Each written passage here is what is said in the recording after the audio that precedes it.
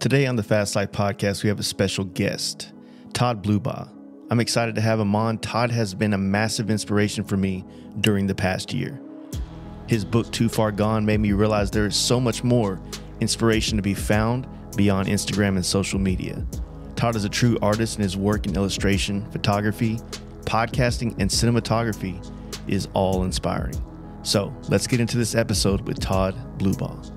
Over the past year, Cowboy Harley Davidson has been putting in the work to help bring together various aspects of the motorcycle culture within the Austin, Texas community. They have supported not only the podcast, but also many local bike events and shows, including our FXR tour. I want to express my gratitude to the entire staff at Cowboy Harley for their support.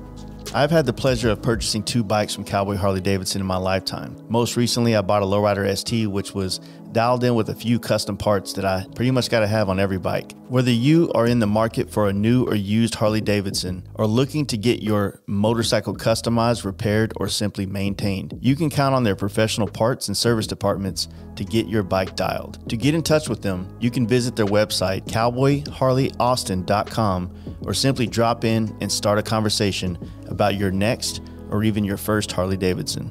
And don't forget to give them a follow on the gram to stay up to date with all the other happenings and events going around in the Austin, Texas area.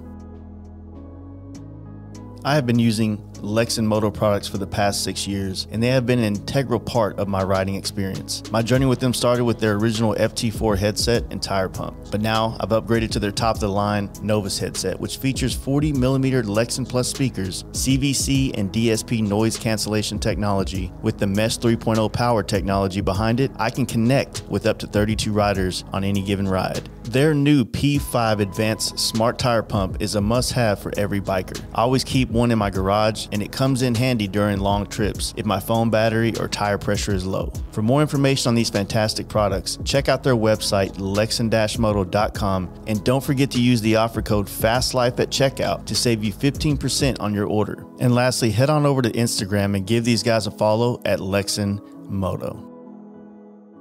Hey guys, you ready to let the dogs out? Fast Life Podcast. However you do it, I'm an open book. Thank you for opening up this book for me. First off, Todd, I'm a huge fan. As not as of 2023 huge fan. I found you through the podcast that you did for Dan, and that how you kind of edited and chopped up that first, like, kind of more like a scissor reel version of the podcast.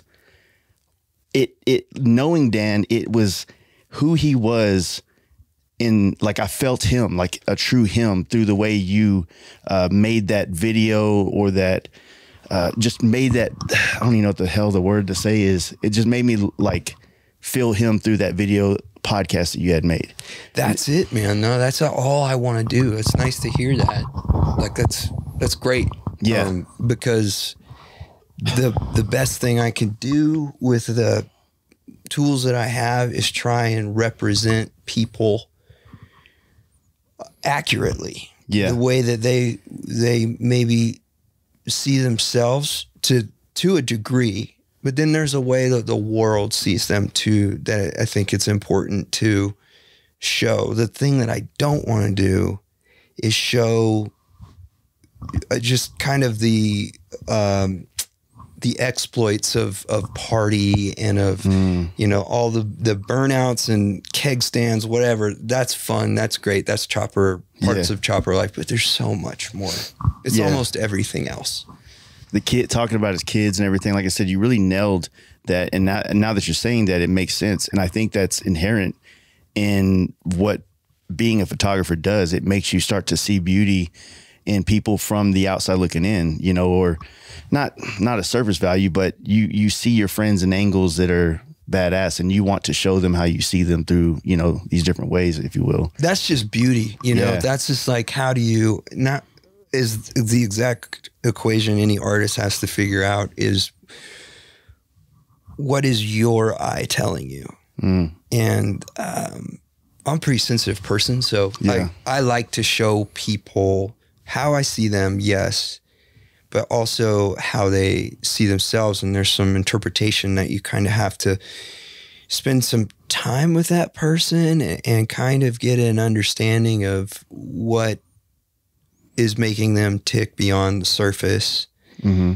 And then there's another layer too that usually comes out later after all the guards are dropped. Okay. And you've really made progress at that point. In fact, like one of the moments I wish I would have been hitting record was after my podcast with Detroit. Mm-hmm. And we were sitting here and we had a great talk. It would just flow. It was all very natural. Yeah. And then, we said our goodbyes and I clicked the off. And then we started talking about his dad. Mm. He started telling me about the time his dad told him that he loved him. Yeah. Because he had been telling his dad that he loved his dad, every time he said goodbye, but his dad would never say it back. Oh. And then he told me about the one time he said it back to him. And we both kind of were just like, yeah, and I was like, fuck, I wish I would. Yeah. But it took 3 hours of talking to get to that one soundbite that I didn't end up getting, but I did get there personally. Yeah. With Detroit. And, to this day, I consider Detroit one of my, he's such a wise person. Mm-hmm. He's a great talker and he'll talk and do a wonderful job of telling stories and, being an ambassador, almost like a diplomat, right? Yeah. For what we do. But then there's this other layer of him with his family that is so wise. And I'll call him for advice on anything. Yeah. Because he's like that father figure, So, like I was saying, you growing up in Kansas, essentially, right? Where does photography start to dig into you? Oh man, that started very early with me because of my mother. Yeah. And she was a fine artist, an exceptional painter. Mm-hmm. It started with drawing. She's very great with charcoal, pen and ink. Mm-hmm. And she moved on to painting and she was great. Oil-based, acrylic, watercolor. That's what she did, and she lived it. And she shot all of her own reference material from photographs. Yeah. So the camera was never an art in our house, but it was a tool. Mm. And my understanding of photography kind of came from exploring how you shoot reference material for an illustration or a painting. Okay. And which is essentially what David Mann was doing with a lot of his paintings as well. Exactly. Yeah. Exactly. And I'm probably I'm most passionate about illustrating. Mm-hmm. That's my favorite thing to do. And I have fucking unfinished illustrations all over my office that eventually I would like to turn into something. Yeah. I just don't have time to sit down and do them, sadly. But my exploration of photography came from shooting reference material. And I think that's a really great way to learn it. Yeah.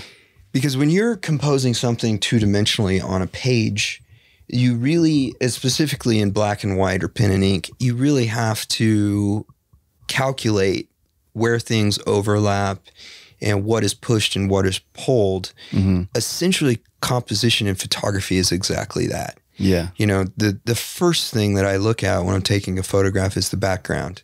And where there's a hole in the background is where you're going to place your subject. Maybe it's where the horizon dips down. Yeah. Or where there's a pocket in the leaves, whatever it may be. That's the same way you draw. You create that space in the composition. And from there, you move from composition, you move on to lighting, which lighting accentuates a lot of the edge work and value of where you throw a shadow to push something back or an edge light to sharpen something to come up. Yeah. And so when I was drawing, I was doing all of that and I didn't realize it. And then when I started learning to shoot reference material photographs, I was like, oh my God, this is so much easier. Yeah. And I could understand it. I remember the first time I ever really cracked the code, I was probably like 11 or 12. And my mom was in the backyard and we had this big field and there were these, oh gosh, what do you call them? Milkweeds. They grow about, you have milkweeds and I think so. They grow about head high, sometimes taller depending on how much rain you get. Yeah. And they have this bud on them and they have a silk material that floats in the air. Yeah. Right. And so the light was behind the row of milkweeds and so it's backlit, right? And it's catching these milkweed pods and they're just glowing. And I'm like, oh, I get it. You know, the backlighting and popping something off. And then I was like, but if I take a picture of my mom against the milkweed, she's in the shadows. And I was like, I need a mirror. So I went in the house and I fucking blasted my mom with a mirror, you know, like, to almost like bounce the light. Just like you would do in movies. Yeah. You know, and I learned this much later when I was in school, but I thought I had cracked the code. I was like, oh my God, I did it without a flash. And that was the first epiphany I had where I considered photography as like this, you know, it was more than a tool. It was something you could kind of just accomplish. Yeah. If you wanted to light someone in a shadow, there's a way to do that. And there's a way to manipulate the light. And my head was just, there's a creativeness to that where you can, you know, you're making an idea come to life. Yeah. Right. So it's engineering. Yeah. Pretty much. Yeah. Yeah. And so you're doing this all through Kansas and whatnot. And so did you go attend a school for photography or was it more graphic design or? I did all of it. Yeah. In my arc, I started in film as in movie. Yeah. You know, it was also, then it was broadcast and kind of all inclusive, but I realized very quickly the amount of money it takes to make it in that. And some of the, not to, you know, I'm not discouraging anybody from trying, but a lot of the students in that program were very well off, and I'm hearing them talk about senior projects and, you know, spending $100,000 or whatever on there. And I'm just like, this isn't realistic. So I went into photography. Yeah. And I did, you know, 2 years of the program before it switched from a wet base, you know, chemical lab to digital.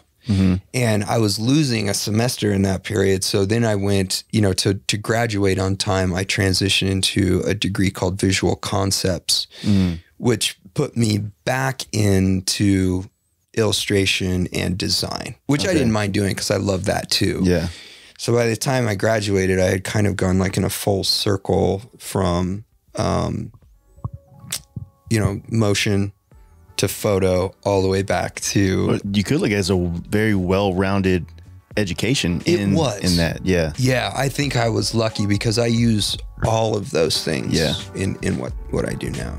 Having a brand like Arlen support the Fast Life podcast is absolutely surreal. Decades before I fell in love with motorcycles, the Nest brand was right there innovating and inspiring generation after generation. The brand's long-standing history and dedication to the custom motorcycle industry is truly remarkable. I have been fortunate enough to use many of their products on my Road Glide, Lowrider ST, and FXR chopper over these past few years. I love their 4 and 6 piston brake calipers, wheels, and bagger mid controls. And I use Arlen air cleaners on all my bikes. And even after thousands of miles, the parts still look and feel new. If you're interested in learning more about the Arlen motorcycle products, head on over to arlens.com where you can find out more information and see their vast catalog. And for our listeners, if you drop the Fast Life 10 offer code at checkout, you're going to save yourself 10% on your order. And don't forget to give these guys a follow on Instagram at Arlen Motorcycles to stay up to date with all the happenings around the brand. Now let's get back to the show. And so doing that, what school? Did you travel? University of Kansas. Okay, so you were still somewhat local to Topeka, right? Yeah. I was in Lawrence, Kansas, is where that school is. It's a great school, you know, and I still love going back there and going back to that campus. And for the money, I think I probably got just as good as an education as any art school that costs 4 times as much. Yeah. Plus I had a scholarship, so it was a no-brainer to stay in state. Yeah. Yeah, that makes sense. I wish that, you know, I grew up not artistically. I grew up autistic. Yeah, I kind of did too. I was always into creative. Like I used to draw, like, you know, I played sports growing up. So I was, you know, and I'm also of the era of the Air Jordans. So I'm like drawing shoes. What year were you born? I'm 82. Okay, I'm 80. So we're right there. So pretty close. I remember. Yeah, that sneaker era was a big kick. Yeah. And you remember, I grew up in the city. So I was much more urban schools, much more, you know, it took a while before I was allowed socially to listen to, like, you know, Nirvana and all that stuff. It just kind of was one of those things that you kind of had to fit into the society that you kind of lived in, right? Yeah, totally. But through all that, the creation of shoes, and there seemed to be so much emphasis in, like, a really innovative designs that are still the most popular shoes today. It's so true. That era was probably what would you put it? It was just the cornerstone of classic design for footwear. What's crazy is coming off of the most basic things ever in your original Converses and, you know, basketball Converses and Adidas and what was kind of popular from, you know, the invention of the sneaker to 1990, essentially. Yeah. And the technology that started coming out, the 90s were like, I mean, they're a little bit too wild of a shoe for me to wear today, but back then it was like, that was kind of like your social cred, you know. It was to have like a pair of Air Maxes or Jordans or said athlete, right? Yeah. And those are the shoes that I feel like most of the designers, ones that are doing well anyway, are kind of emulating now. Yeah. So it's crazy how different worlds, the artistic nature of those worlds, you hit these like Goldilocks time periods that kind of become the staple of all creativity outside of that past it, right? You do. You really do. Yeah. And, you know, being into that, it was that, then it was, or before that it was comic books, just trying to redraw the things that I was in, you know, I loved. It was, I mean, when I got into basketball, man, I would like sit there and hand draw, like, you know, from a poster or a magazine like Jordan. Oh, dude, I did the same thing. Yeah. Just trying to, not knowing how people do it in the art world, but just, you know, trying to just get good at hand-eye coordination with seeing the proportions. And, you know, one of the best things I ever learned in school that I actually I use a lot today is like perspective drawing. You know, when I'm designing paint jobs or, you know, I usually draw the bike to lay out, and then I'll print it, or I'll copy it and make prints, and then I'll color it in like for a paint job and color scheme ideas. Yeah, totally. Having that 2 and 3 point perspective understanding can communicate a concept immediately. Exactly. It's a very valuable skill to have, and it's kind of lost. You know, draftsmen now work. You know, some of them still work by hand, but they'll draw 3-dimensionally on whatever program. Yeah, AutoCAD, something like that. There's so many of them, which is an incredible tool because you can then print from any angle. But there's something that's really lost in that transition from your concept in your head to 2D. Yeah. That's great that you have that skill. Yeah. And that, you know, once I realized that I wasn't going to grow anymore, I started taking some of the electives that we had in school a little more seriously. So we had a drafting class, and I loved, for some reason, I fell in love with architecture at 17. Oh, that makes sense. Yeah. I don't understand why it wasn't like it was a cultural thing that was coming around, but you know, I was a kid that would change my room around a lot. Like, this is the vibe right here, the bed on that wall. You know, just always that. And then I got into architecture real heavy, and I love the aspect of designing stuff. And but that's engineering, man. Yeah. Like that's all. I'm not saying it's all 90 degrees, but it's like really playing with corners, which is fun. Yeah, it's very fun. It's Legos. Yeah, exactly. It's Legos on the page. I totally get it. I had a stint where I fell in love with that as well.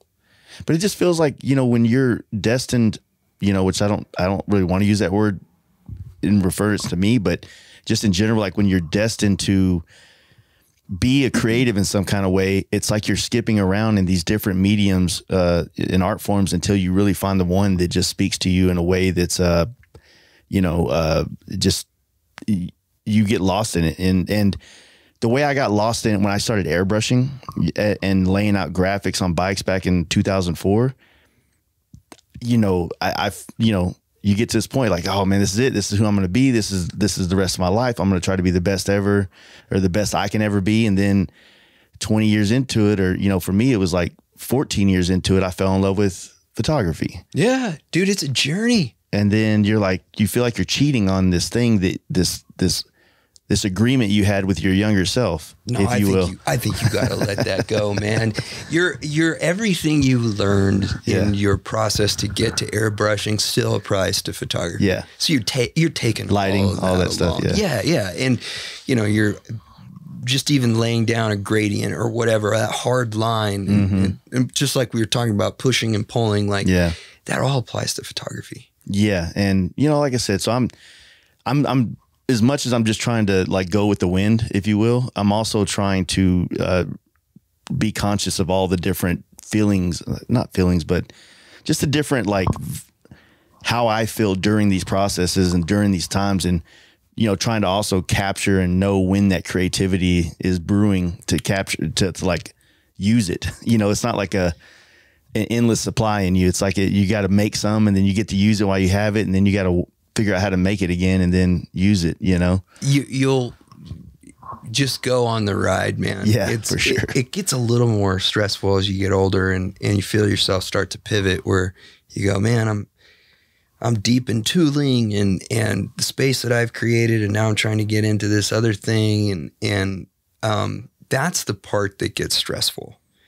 I think you should be excited to explore photography because it's only going to help all of those other things that you love. So yeah, to do. Photography, I'm pretty, it's part of my DNA now, but I'm like you, I got this paint. Now I'm forever a student of photography. I don't feel like you ever quit learning in that, as any other art form as well. But I got bit by the fabrication bug last year. Yeah. So I'm coming home to some packages that I can't wait to break open. What'd you get? Welder, like to the point where, I ordered a welder, so a TIG welder, different tools to basically be able to create my own exhaust system. Yeah. And did you get a Miller or Lincoln? Nah, I went Everlast, man. Whatever, man. They're getting good. That's what everybody said. And I think for my, whatever I'm going to do it, like whatever level it's going to be, that's going to be suffice enough. That way I'm not dropping $6-7 grand that I don't actually have. No, man. Don't a Miller. And so what will happen, I guarantee, what will happen, I mean, I'm very confident. I can't guarantee it, but you'll get in the circle, the community of fabricators, people, and someone will upgrade their tooling. Oh, and you'll get passed on a great opportunity to own something that isn't necessarily brand new, but works. And do what I need it to do. Yeah. And do what you need it to do. Because it's a community, it's just like the parts we do in motorcycles where you upgrade and things sitting around, taking up space, and especially in a shop, it gets very crowded very quick. So if you're getting into it now, just be prepared. You're going to get a lot of shit coming your way. Yeah. Well, I am surrounded by a lot of amazing fabricators. So that's kind of one of those things that I was like, I'm an idiot not to absorb all this knowledge that's around me. You know what I mean? So, and there was something that out of making the exhaust for the bike that I kind of more or less designed or built last year, by being a part of that, making the exhaust, cutting the pipe, welding it together, it like awoke something that was different, a different type of creativity.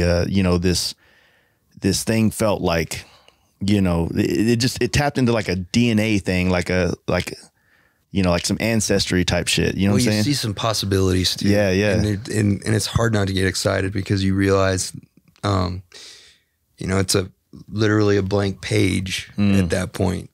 And that is the fundamental of fabricating. It's measuring and welding. Yep. And it's like after that, you could spend a lifetime just with those two skill sets building, just keeping busy. Yeah. Building things and modifying things. Exactly. But the problem is then you get into motors and then you start to see the possibilities of, we're going to put a little more gas in there, we're going to put a little more lift on that. And then your head does the same thing. And then your shop is bigger than your house. Exactly.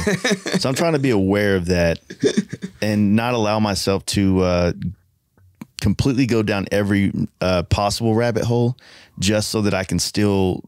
What I love about my life, if we could talk about me for a second, sorry. I love it, man. No. What I love about my life is that I have an escape from everything that I do in a way that's like, and not escape like I don't like it. It's just I can go do some helmets and refresh myself in another space. And then I get to go back to shooting photography or making podcasts or customizing motorcycles. Yeah, that's a great workshop. And then, you know, you're kind of like, oh man, I want to get back and do this. And you do that, knock it out. And then you just, like I said, growing in an artistic way, you're just always trying to figure yourself out and how you do your best things and to make that machine more efficient and creative and pull the best ideas out of you and, you know, whatnot. But about you.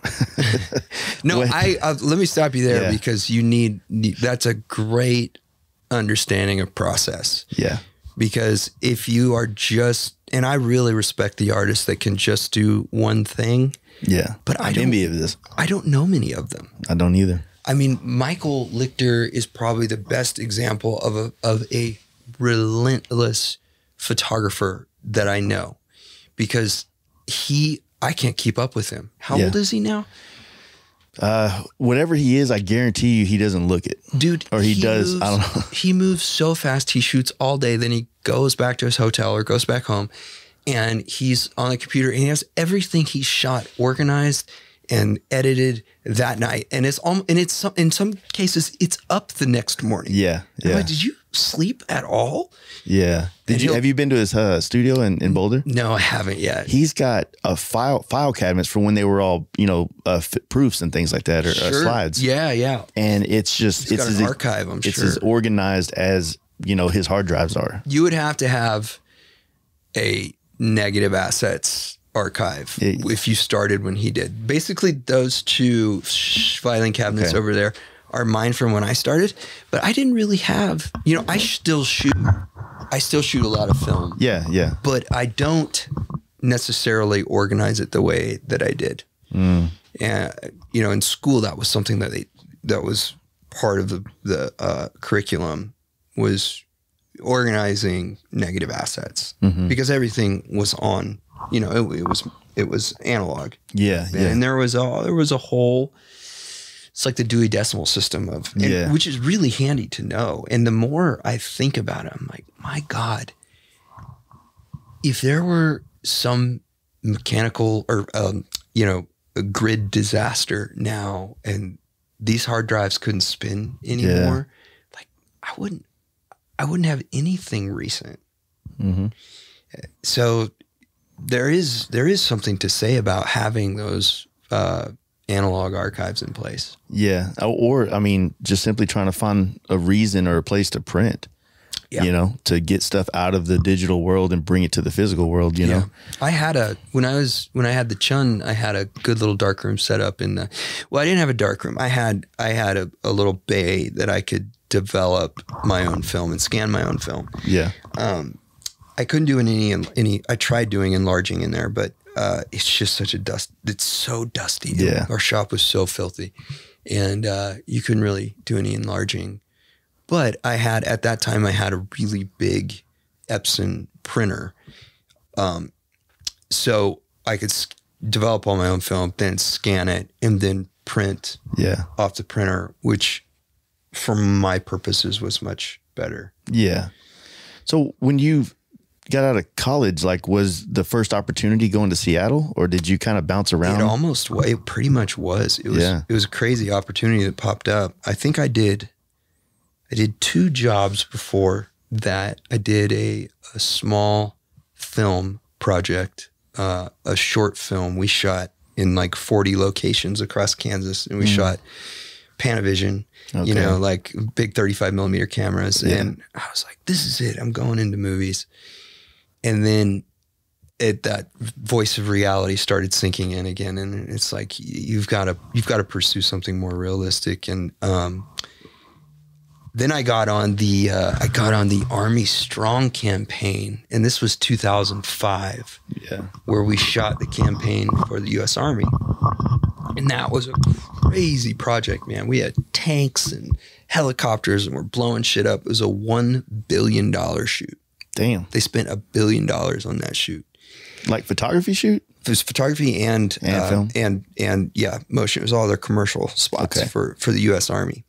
And I was like, man, should I move out to LA? Should I pursue this? Because a lot of the crews were coming out from LA.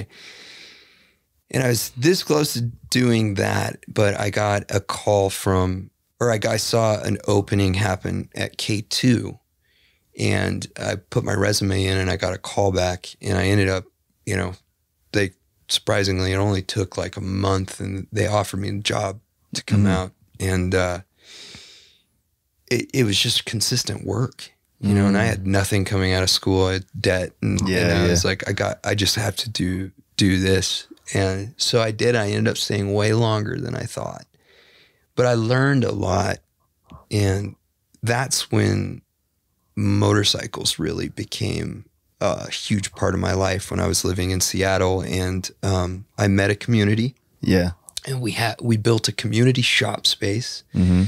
And I still think about that place almost every day. It was just such a church for all these kind of misfits. Yeah. It was beautiful. And it was the reason I stayed so long. But I met a lot of great machinists and friends. And that's when I kind of aimed my camera more towards motorcycles than commercial work. Yeah. How did you find that though? Like, I mean, is it just like the local kind of bike nights? It was like this thing that these people would gather together, and I ended up meeting just a couple friends. My friend Tower and Analog and Nick DiPaolo were like the first 3 friends that I made, and we stuck together in Seattle for years after that. And there was a local shop called Twin Line that had a space in Georgetown at that time, and they were in the process of moving. So we helped them move the shop to a bigger space in Beacon Hill, and we all became friends and all ended up in the same shop space. Okay. And then my roommate Tower ended up taking over the lease, and that's when I ended up putting my photo studio, and we lived together and we worked together, and I put my photo studio in the shop. Mm-hmm. I built a big cyc wall where I could shoot bikes on and still build. It was like all mobile. And we had years of fun, man. Nice. Years of fun in that space. And that building's not even there anymore, so it kind of breaks my heart. But that's where the two really came together. Yeah, and at this time as well, this is kind of like heyday of the blogs. It was. And all that stuff going on. Yeah, right? It was about 2009, I think, when we all moved into the same space. What else can I say about the ThunderMax products and the team behind them? I have run the ThunderMax tuners on my fuel-injected Harleys for years before I met the men behind the brand. Now for the last 5 years, ThunderMax has not only supported our podcast, but have been a big supporter of everything from small events to the biggest rallies across America. For those of you who are not familiar with the ThunderMax tuners, they replaced your fuel-injected Harley ECM and O2 sensors with their proprietary ECM module and wideband O2 sensors. This allows your computer to auto-tune itself based on the readings from those wideband O2 sensors. Adding a new exhaust, cam, or big bore kit has never been easier, with the ThunderMax units eliminating the need for dyno tuning and its reoccurring costs. To learn more about their products, visit thunder-max.com. If you decide to make a purchase, remember to use the Fast Life offer code at checkout to save 10% on your order. Finally, don't forget to follow the team on Instagram at ThunderMaxEFI. What was it like just being able to, obviously have your group, your family there, in a sense, your motorcycle family, finding out all these other people that had similar things going on? Because it seemed like a very similar, from what like Kirpius and them were doing in like the Milwaukee. It was, yeah. It was like, how did like simultaneously this whole thing start to happen in different parts of the country? Almost like it was connected in some kind of weird way. It was. And I think there were a lot of creatives that were, Josh was a jewelry designer, and there's a real specific aesthetic when you're doing anything on that scale, that small, you know, the attention to detail is insane. And I think there was a lot of creatives that were looking for something more exciting. And you don't even have to be a creative or someone who's into motorcycles to look at a bike and be excited by it. Yeah. It's just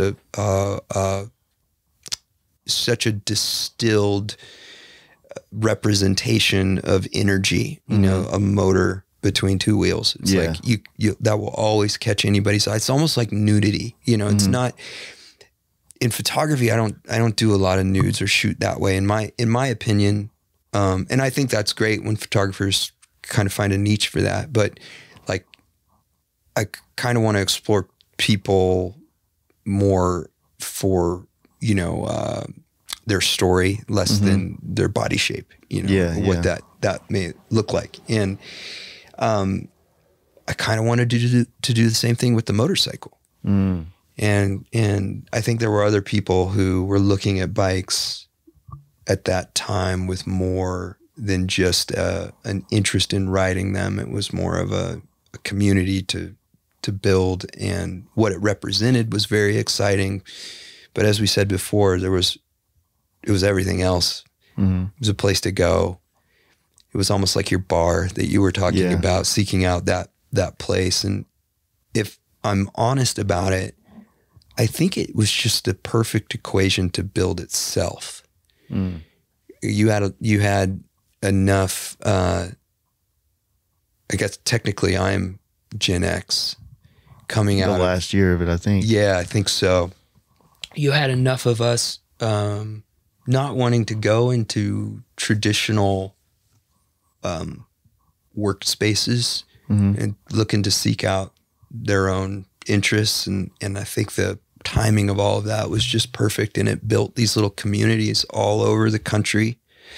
And then through the blogs at that time, it connected each other and inspired each other. We fed off of each other. And then through social media, we ended up meeting each other. Yeah. It was like this perfect pyramid scheme that built our little industry. Yeah, because would you say that, you know, social media in 2009 was Facebook, but much different looking thing than it is today. So, and growing, you know, like I said, I got into motorcycles, my area of this industry or culture, if you will, and in 2004 when MySpace was the biggest thing. But I remember that. There wasn't, at least in my eyes and my experience, I didn't feel like there was a motorcycle culture on MySpace. There wasn't. It was really the blogs that created that. And then the social media came next, where the blogs kind of transitioned into more of the Instagram. And, you know, I took a lot of my cues from looking at who my friends are now. What they were doing, mostly in California. There were a few East Coast guys that I followed, but living in Seattle, we were a shop culture because we had 9 months out of the year where we couldn't ride comfortably. We'd still do it, but it was just miserable. So we were a shop culture. We built things and we lived in the shop. And I would frequently look at what life was like in the sun through these other blogs. And, you know, it kind of set my sights on California. That was probably the reason why I wanted to move to California so bad. And by the time I connected with a lot of the guys out here, like Michael Schmidt is a good example of that. The World is Flat was his blog. And I just loved being in my little dark studio looking at, you know, all this cool shit that he was shooting out in California. It looked like a fucking fantasy. Nice. And he did such a good job of documenting it at that time with the small group that was coming up. And then Troy moved out to California from Seattle. So Troy was up there originally? Yeah, Troy was in Seattle. Okay. He was in our crew. Nice. And I watched him build his first panhead, and that is really what I shaped my shovel head off of. We both bought our first big twins off the same guy. And watching him go through that arc, and then he went out to California and left, and basically didn't come back. And then I took a trip out to visit him and was really excited. He picked me up at the airport and he was like, oh man, we got to go down to Little Tokyo. They sell chopper magazines. I was like, all right, let's go. And so he's driving me around LA, showing me this, showing me that. And we get to Little Tokyo. This is one of the greatest days of my life, man. It just solidified everything for me. It's like I had no doubt in my head where I wanted to be. So we go to the bookstore there and we're looking through the magazines and there's these great chopper magazines. I'm looking at the photography and I'm like, that's it, man. That's what I want to shoot. Yeah. And then he opens up one of them and he's like, dude, that's you. And it was this article about Born Free, one of the early Born Frees. I would have never found this otherwise if he wouldn't have taken me there. And it was like this picture of me in the field sitting on my bike. It's this girl beside me and she's on her bike. And it was this great shot. And I was like, holy shit, man. It was so special to see that in print. Yeah, yeah. And I was like, I got to move out here. And then later on, and then from there, this is so funny because we were in downtown. From there, he took me to Dugan's shop, which was where I eventually ended up living. Okay. And I hadn't met Sean, and we went, and Snake hadn't gotten the space below. So it was just Sean's house and shop up above in the building. And we went up there. He wasn't home. And he's like, I know where he's at. He's at Jackman's tattoo studio. So we go to Craig Jackman's, and then on the same day, I met Sean Dugan, Craig Jackman, and who else was there? Oh, Bill Buckingham. I met those three legends on the same day through Troy, and then Troy got a tattoo that day, and we just sat in that tattoo parlor on Sunset, just like fucking rapping the whole time. And they were on they were all on JDs. Those three guys were on these old ass JDs. It was like so fucking cool. And that trip was just experience after experience. I met Snake on that trip. And then that's what solidified it for me. I was like, all right, I'm moving down. And eventually Snake got the space below. And then we ended up living down there for 8 years. Was it Chopper, like the Choppers magazine that's currently out, or was it like some other? It was the Japanese magazines. That's the thing. Those Japanese magazines are old hot bikes and old. Oh man, exactly. And I didn't know it. Like I wasn't aware that they were that culture was so developed over there. Yeah, I thought it was just here in California. Yeah. But even to this day, they do it better than we do. Yeah, just just the way that they're like raised, their demeanor, the way that they respect things and stuff, but they're so grateful for, they see such value in detail and in age and function. They're what a first class. It's culture. Like they don't lose anything, any skills, any ideas. They just grow with the emphasis of still paying homage to that before it, right? They do, yeah. And to the point where it's recognized institutionally. Like you can get a loan from a bank, and this is what I've heard, I could be wrong, but you can get a loan from the bank to go buy a knucklehead. Like they will finance that because they see the value in these things and the culture that's been built off of that. That's Try crazy. doing that here. Yeah, they'll laugh at you. They'll laugh at you. And that's a realization that I'm having now too. Just more recently, it's like you and I see the value in this. Our little community sees the value in this, but I don't have kids. And if I don't pass that on to someone, and let's say I go down tomorrow and die and get hit by a car, and you guys aren't around, this is a bunch of junk. Yeah. It's a bunch of fucking junk that barely runs to most people. There's no value in it. So it's in a lot of ways, it's a real risk because it's not, and it's coming around now that it's getting into the mainstream. I think most people, they know what a panhead is, which is really shocking. They know what a knucklehead is. These are common words in the vernacular, but they're not, they're still not recognized for their value, at least to what we hold them like to. the value for you as an individual, not the value as I could sell this for 25 grand. Exactly. Yeah. Exactly. Well, that completely makes sense. And, on the Troy subject, that getting those recordings from Rocco, we listened to that on this trip. Now that was awesome. Oh man. Cause that was special. It was, man. And then, the other crazy thing is the first podcast we did on this trip is a friend out of, Albuquerque that was kind of around the scene in LA. But more so, he was on FXR and he worked kind of in the movie set stuff, right? Building. And he played in a band with, I believe his name is Ethan, that was in your book. Ethan Fowler. Yeah. So they were in a band together for a long time. Oh, get the fuck out. And so when I told him like, oh man, I'm like nerding out, dude, I'm going to get to talk to Todd on this. And I showed him the book.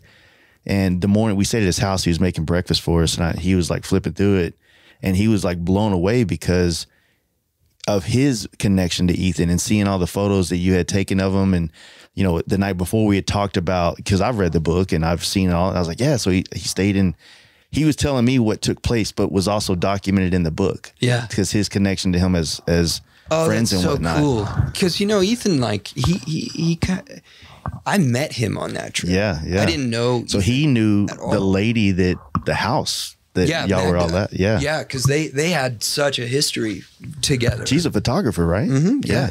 She's a very successful, great photographer and, globally, like she shoots everything. So, obviously, to kind of lay a little bit of foundation before we start talking about your book. And, I want to say this first, like for me finding that as a guy that's been in motorcycles for, 20 years this year, I found something new that's old to you, but it's brand new to me. And it exposed it, the same way, I guess it's all perspective, right? Some people might log on to Instagram right now. They just got a new Softail M8 and that's the new for them is this culture they find. Yeah. So for me, this was new and it spoke to me in a way, and especially how I got it, man. I'm sitting in Michael Lichter's backyard, a photographer that I admire, and I'm finally becoming friends with this man. And he opened up his home to me, and then he walks out and he lays out all these photo books on the table. He says, man, check these all out. Because I was telling him how I just felt like photography, I don't know where to put it. I don't want to put it on social media. I don't feel like I want it to mean something more to take a picture and put it somewhere. So we started printing for our house. Yeah, print. We started doing these other things. And then he showed me the books and I was like, you're on the right track. I was like, holy shit, man. And I think I tagged you in it because I was flipping through it.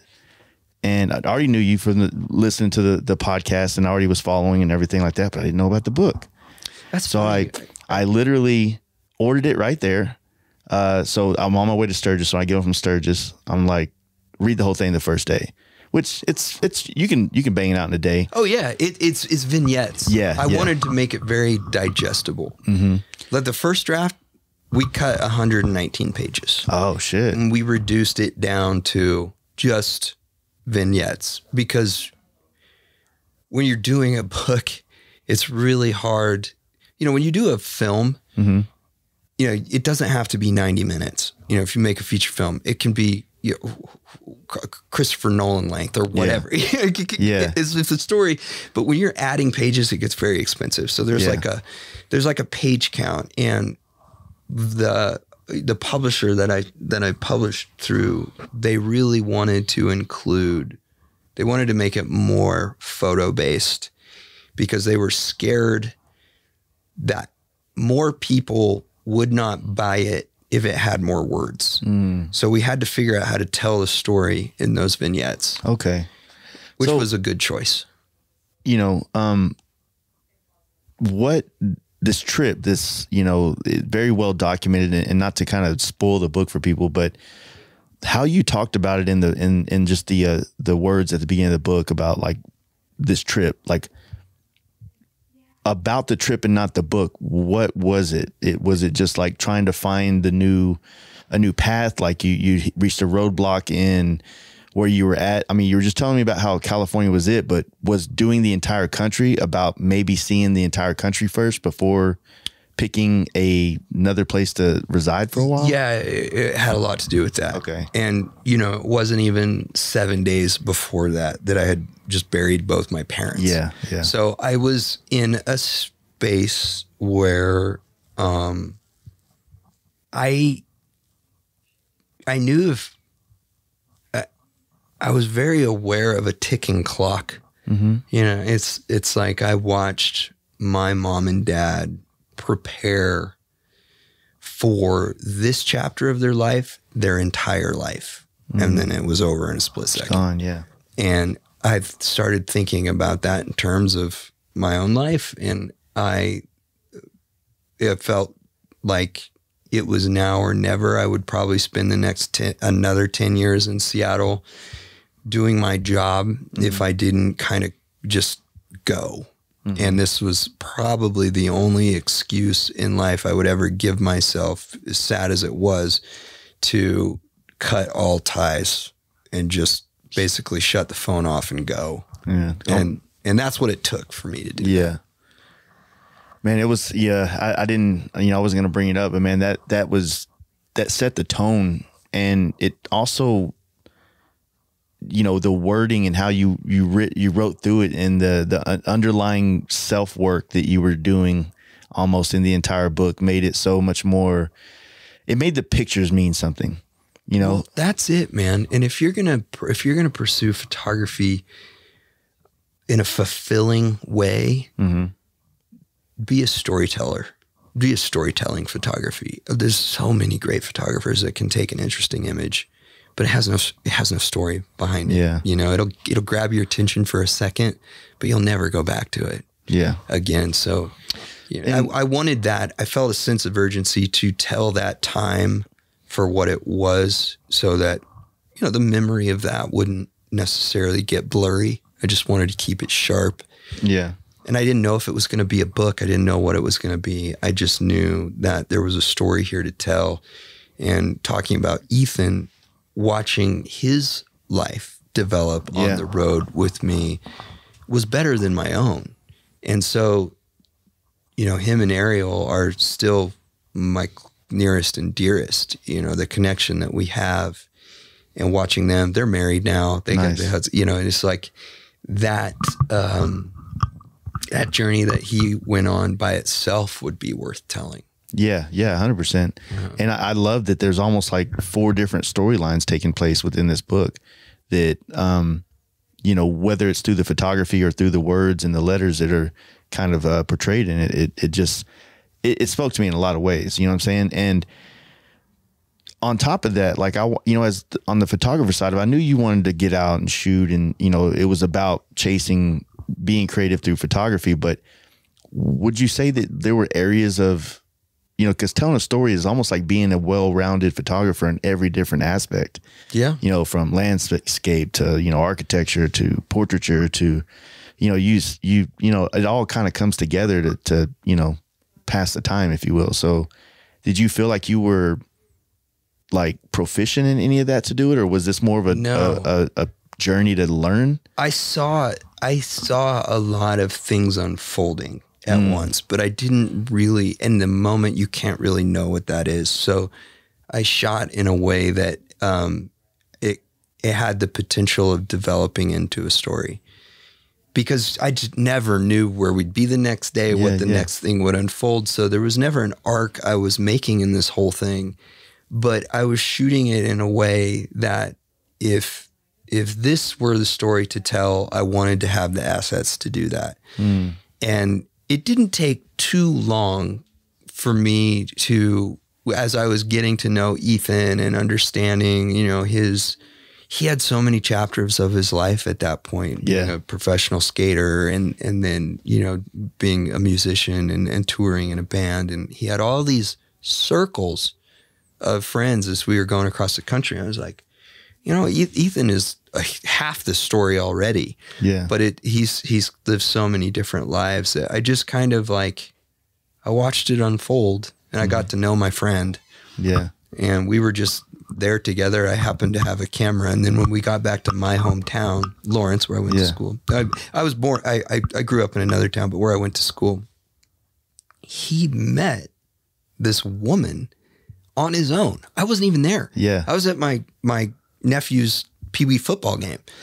And by the time I caught back up with him, and you know, we didn't know, we had planned to leave the next day. Right. So, and we're just headed east at this point. We have this idea of getting to, you know, the other side of the country. Yeah.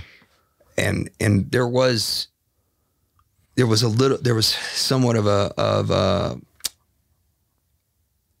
I don't want to call it, how would I put it? I had some motivation to get there because I had broken up with my girlfriend who was living with me just before all the other shit went down. She had left. I was on an assignment in China, and she had moved out, you know, and there was a lot of unfinished business. Yeah. And she had moved herself to New York, and I was just lonely, and I wanted to see her. Yeah. So I had to get there. You know, I was like, I'm just aiming for this person who's familiar to me. I don't know what's going to happen. And I was caught up in that a lot of the way. I don't write about this that much because I didn't want to make it about that. Yeah. But by the time I had gotten there, I'd let go a lot of that. I think you wrote about it some in the book. I did. Though, right? I did reference it a little bit. But by the time I had gotten back, round trip back to Seattle, and was sitting down with everything, the story had changed. The story wasn't about that anymore. And that had run its course, and we had talked, and it was, you know, what it was. Yeah. And that was fine. So there was no reason to, you know, bring that. Yeah, too deep into it. Yeah. And put it in writing. You know, it was like everything else deserved to be in writing in that memory. So that's where, I guess that's a very long-winded way to answer your question. I didn't know what was happening, but I knew it was going to be the confluence of a lot of stories and a hallmark of my life. And a lot of people's lives that we were reaching on these fucking old bikes, these cameras, and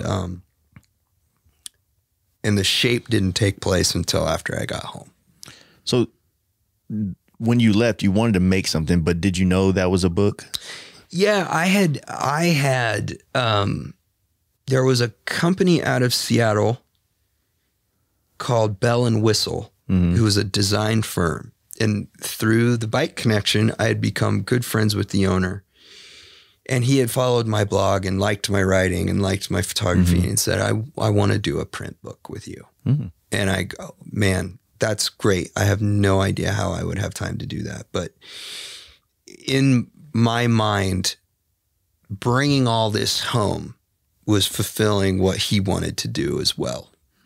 And so that's what it all turned into. And Gabe was like the first person who backed me, who like believed in me and saw it through. And then Ginkgo Press, who published the book, was the next one. And I really appreciate both those. And the crazy thing is listening to your podcast, the one that you've done, you know, which I envy because of the way that you're able to do it is a way that I wish I could, but mine's more of my business, you know? How so?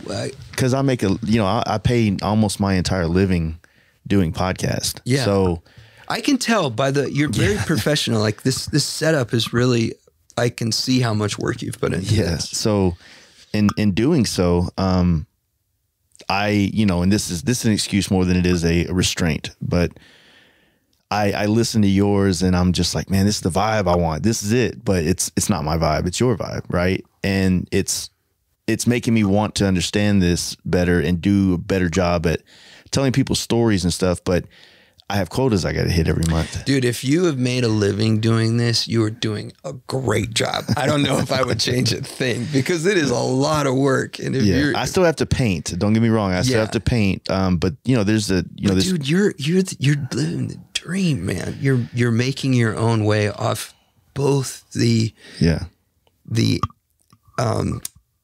interest in art that you have. That's a very hard thing to do. I'm not complaining about that. I'm not at all. I'm just saying, like, don't overthink it. I think your stuff is great, and you've worked very hard to do it. So consider yourself a success on that level. Well, I appreciate that. Yeah. You know, but I dig the vibe and the flow, but that's also, it's a skill that you have in storytelling that I haven't developed yet, that I feel like, you know, it's not like, oh man, I got to get this vibe like you, but no, it's your skills and the way you see the world, and that's how you present it.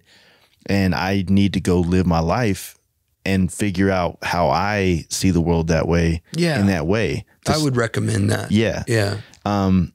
And that's one thing that's kind of, I guess, an older thing that I've taken from being inspired by people, is to not blatantly be like, you did that, I'm doing this, you know, but to put myself in a space similar to the stories that you've told on your stuff, to find my own version of what that is. Yeah, man. And the worlds that you're a part of hold that. Yeah. It's just converting, making the equation. And I love painting. I have so much respect for painters. I just don't have, first of all, it's such a patient pursuit. People don't understand how long it takes to just do a tank. Yeah. And the days and the levels, and also the comprehension of process. Yeah. Yeah. What comes before what? Yeah. And if something goes wrong, how many steps backward do I go on this? To me, I equate it to editing video. That takes a long time, and the more time you take and the more you really feel it out, the better, and the more it becomes something that you're proud of, right? Yeah. Paint is a very space not wasting but consuming thing. Oh my God. Yeah. And it's also a very expensive thing that, you know, you need to buy these things to make these things. Yeah. You know, you could say that I could take a picture, but you know, if I'm not doing film, I have everything I need to go capture pictures all year. Yeah. You know, but, or, you know, obviously there's metal and fabrication, things like that, but you know, it's a thing, right? But it's a time consuming thing that makes it hard to put the time into the other passions that you have when you have 40 hours in a motorcycle helmet. Dude, I get it. You know, so I'm using whatever form of youth that I have to try and basically work 2 full-time jobs to see if there's a real opportunity to be a full-time, you know, podcast or photographer, which, you know, any of that stuff, right? Not quite confident enough to say, all right, paint is about to be even a smaller part of my life. You know, I'm never going to quit it. That's one thing I'll never quit. But as far as having to do it to pay the bills, would be nice to be able to start painting for the passion of doing the art and not the fact that I need that money this month to do it. Most projects that you take on are customer base. Yeah. Okay. So would you rather be in a position where you could stylize and paint your own vision onto a tank and sell that and make your living doing that? If you're looking for high quality motorcycle lighting, then check out Custom Dynamics. It doesn't matter if your motorcycle has been around the block or it's fresh off the showroom floor. They offer a wide range of LED lighting options for various models, as well as custom applications. They have been in business for over 25 years and are committed to providing top-notch products at competitive prices. On my FXR chopper, I'm running one of their custom application LED taillight strips and their industry standard 5.75 LED headlight. And on my Lowrider ST, I have been running their Pro Beam Series LED turn signals, taillight, and headlight. You can check out their website at customdynamics.com to explore the available LED lighting options for your motorcycle. And don't forget to follow them on Instagram at Custom Dynamics. That's kind of the thing. That there's an opportunity there, especially, you know, not so much tanks for me, but helmets and some of those type of things I could. And that's definitely something every once in a while when I get time I do.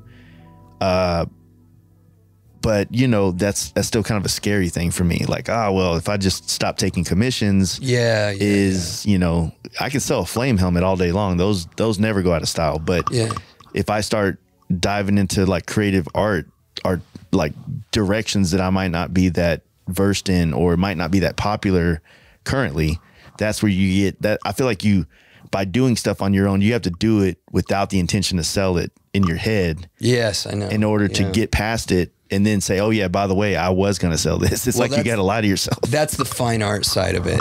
When you start doing something for fine art work more than commission. I dabbled in the fine art community in Dallas, like doing like canvases, and never really a graffiti artist, but you know, graffiti art really was one of those art forms that kind of a lot of the people in it started to transfer into different types of styles on canvases. So I was doing a lot of art shows in like 09, 08, and still painting motorcycles as the main gig. But it was around there where the decision to not pursue fine art anymore and strictly focus on motorcycles as like I paint motorcycles all day, but then I come home and I paint canvases. Yeah. So then I was like, you know, that's hard. That's really hard. I traded the canvases for the motorcycles. Yeah, that makes sense. I can understand that. But bikes would be really hard, and I'm not familiar with the Dynas and FXRs, but there's a lot of components to those. Yeah. So you can't just sell a tank.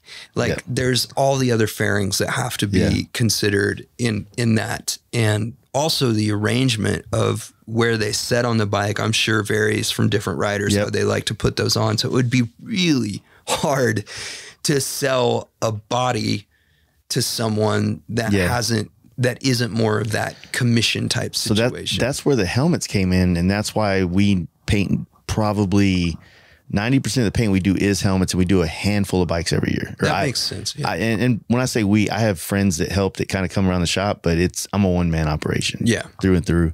And in doing that, I'm able to, I have a great relationship with Simpson motorcycle helmets, and that's kind of where I only offer those helmets. It's not of any kind of, How did that get started with you? You have the brand relationship to Simpson and whoever else that you include on your show. Yeah. So obviously being in like my first job in the motorcycle industry was wet sanding gas tanks for a shop that painted for, in the early 2000s, your TV era chopper biker build off stuff. Yeah. So we're painting for Rick Fairless that owns Strokers Dallas. Big wide tire choppers. Yeah. And so that's a lot of paint. Those bikes were huge. They were huge, and they were all airbrushed, and they were wild. So, my second, third week in this job that I knew I grew up in a body shop, like sanding and painting, and motorcycles weren't my thing, but this job was my job. And then being around it and seeing how cool my boss was and his cool bikes, and much more of a materialistic, I'm 21 at the time. So I'm way more like, this dude's got a Prowler. This dude's got an Avalanche on 24. Remember, I grew up in the hood, man. Like these things, these values that I had instilled in me were. I knew that you had that urban eye when you were talking about sneaker culture, because that was where that developed and was. And so doing that, or basically 2 weeks into this, there's a film crew there filming for Biker Build Off, right? And I'm like, oh shit, like, so I go home and I start watching Biker Build Off and Motorcycle Mania, and then I start watching, what do you call it? What's the Monster Garage? Oh yeah. And so those programs, to me, God, some of those are still running. I think Monster Garage. They've had some iterations come back around. Okay, yeah. So what that did for me was, a guy that grew up in a body shop that never wanted to go. Mind you, I'm the guy with the nice shoes that don't want to get them dirty, and my dad's dragging me to do child labor, wet sanding cars. Right? Yeah. There was nothing cool about that shop space that I was working in. So those shows showed me that there's a cool artistic nature to these bikes, that you can be creative and you can be innovative, and you can start somewhere and grow and evolve. And that's not something I felt like you know, I had in that space. And at the time I was in that, you know, I had a, you know, I'm telling you my story. I want to know it, man. We're sitting down. This is my podcast. Just before that, just before I took the job working on the, you know, the motorcycles, I was in high school still my last year, and I was really proficient at drafting because I was going to go to college for architecture. I was doing really well. We had vocational programs and competitions amongst Texas that I did really well in. Had a job. I was pretty much doing a draftsman's job as an intern with like minimum wage pay, which back then was like $5.50 an hour, maybe $6. And I'm running blueprints. I'm smelling like the iodine or whatever that solution was. And the guys around me, that the first step of the architecture was that bachelor's degree. And I had two guys that had that I worked with. And then there was an architect in there. Well, those dudes looked miserable. And I saw it every day. And what that job showed me is that I love to create, but I don't want to draw it and give it to somebody else to create it. Yeah. Yeah. So I learned that I wanted to have an idea, and I wanted to be in the place to execute the idea and be the one that creates it, to own that. Right. And whether people think this is funny or not, Fast and the Furious came out. Mm-hmm.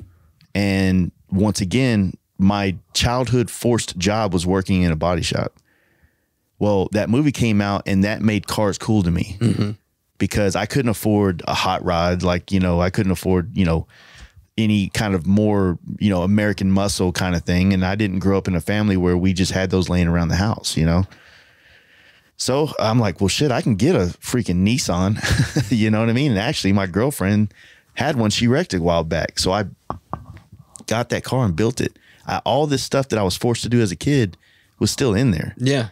And so you're doing it for yourself now. Yeah. Now I'm hungry. I want it. And so I got into the car culture, the import scene real heavy, and racked up a lot of tickets trying to street race. But I really wanted to be a mechanic. I didn't want to be a painter. Mm-hmm. But I used my painter, you know, knowledge and, you know, position to walk into circles and kind of find my way to the middle of every scene that I've ever been a part of. Yeah, that makes sense. You know? Yeah. So lo and behold, next thing you know, I'm done with the cars. I actually still have it at this time when I get this job working on bikes or painting bikes or sanding them. I wasn't painting them.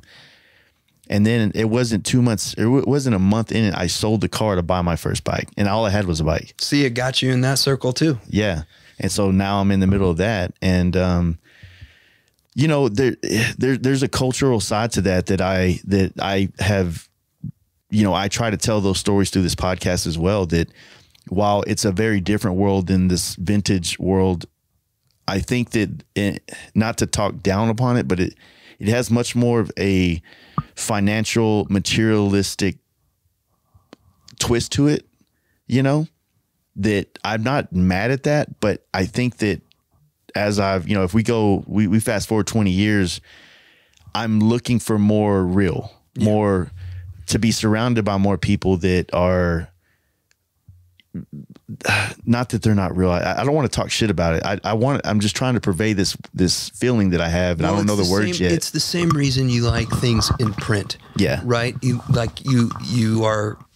have some great digital cameras in here, but it's very special to shoot a photograph on film and then process it and enlarge it. Yeah. And that is because it's an analog process. It's taking you backwards to more the essence of what this thing is. Mm-hmm. It's stripping everything away that has been made convenient. Mm-hmm. And now you're left with the kind of messy, mechanical, hands-on, demanding side of this machine that you're riding every day. And from that, a new relationship develops with it. Mm. It's no longer just get on and go and twist that throttle. It's, I got to listen. I got to maintenance. And I now have this relationship with this bike that if I hear anything or feel in it, like that front end that I'm fucking with in my garage, by all matter, like I could put anybody on that bike and they'd ride it and be like, this thing's perfect. And I know that it's not. Yeah. You know, so I'm going to have to go dig in deep and figure out what that tiny little click is. Yeah. And that's the direction I personally think everybody will go in, whether they want to or not. Whether you start there or not, I think that is at its core what people aspire to be on a motorcycle, is the person so connected to that machine that they can hear, sense, feel anything going on with it. Yeah. And bikes back in this era were built for that. Yeah. They came, I mean, there's a parts manual that will tell you every part of a big twin. 41 to 83. That's right. And you learn the bike in terms of that manual. They came with a manual for the owner to use. Yeah. And I don't blame you for saying that. And I don't want to take away from anybody doing modern bikes. And I think they're incredibly fucking impressive. And I get on one and I go, I should never be on this. I will kill my fucking self. Meanwhile, these guys are doing wheelies and jumping them and, you know, just uncontested amounts of horsepower. Yeah. And throttle response. And that's really impressive. But there is something lacking when you don't quite have the connection that we're talking about with your machine. And there's only one way that you get that. It's when you basically build it from the crank pin up. And I learn something new every time I go out in my garage, and it is so satisfying. It's so frustrating, but it's so satisfying. And I would encourage anybody who wants to get into that to pursue it, because you will live a very fulfilled you will have a very fulfilled experience if you do listen to that voice. You know, there's a lot of there's a multitude of factors on my end that I feel like it's really, you know, the spotlight is on this culture, and I'm trying to do my best not to exploit it in any kind of way that's great, man. I appreciate your intuition with that. You know, I really do. One of the themes of this trip and the conversations I've been having when this topic comes up is I'm trying to be a student into it, not come in here and preach or this or that because I don't know it.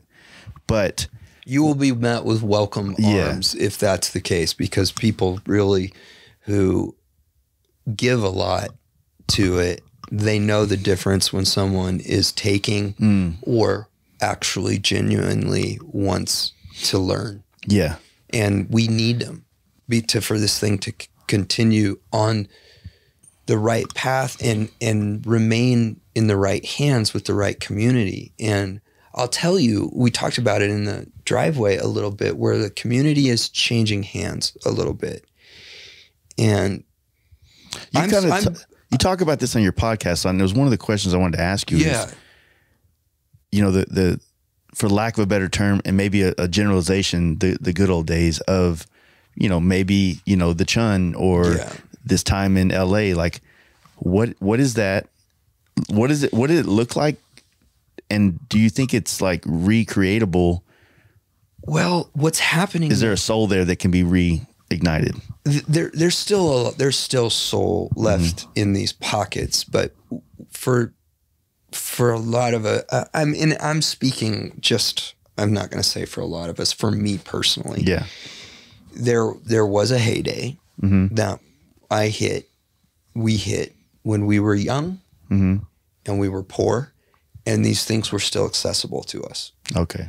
And what happened in our situation is, you know, life has a way of really taking a bite out of you and heaping on responsibility. And I think we showed the culture and did a good job of showing the culture for what it is. Like, it's very exciting and it's very fun, and the community is fantastic. And because of that, we created a real demand for it.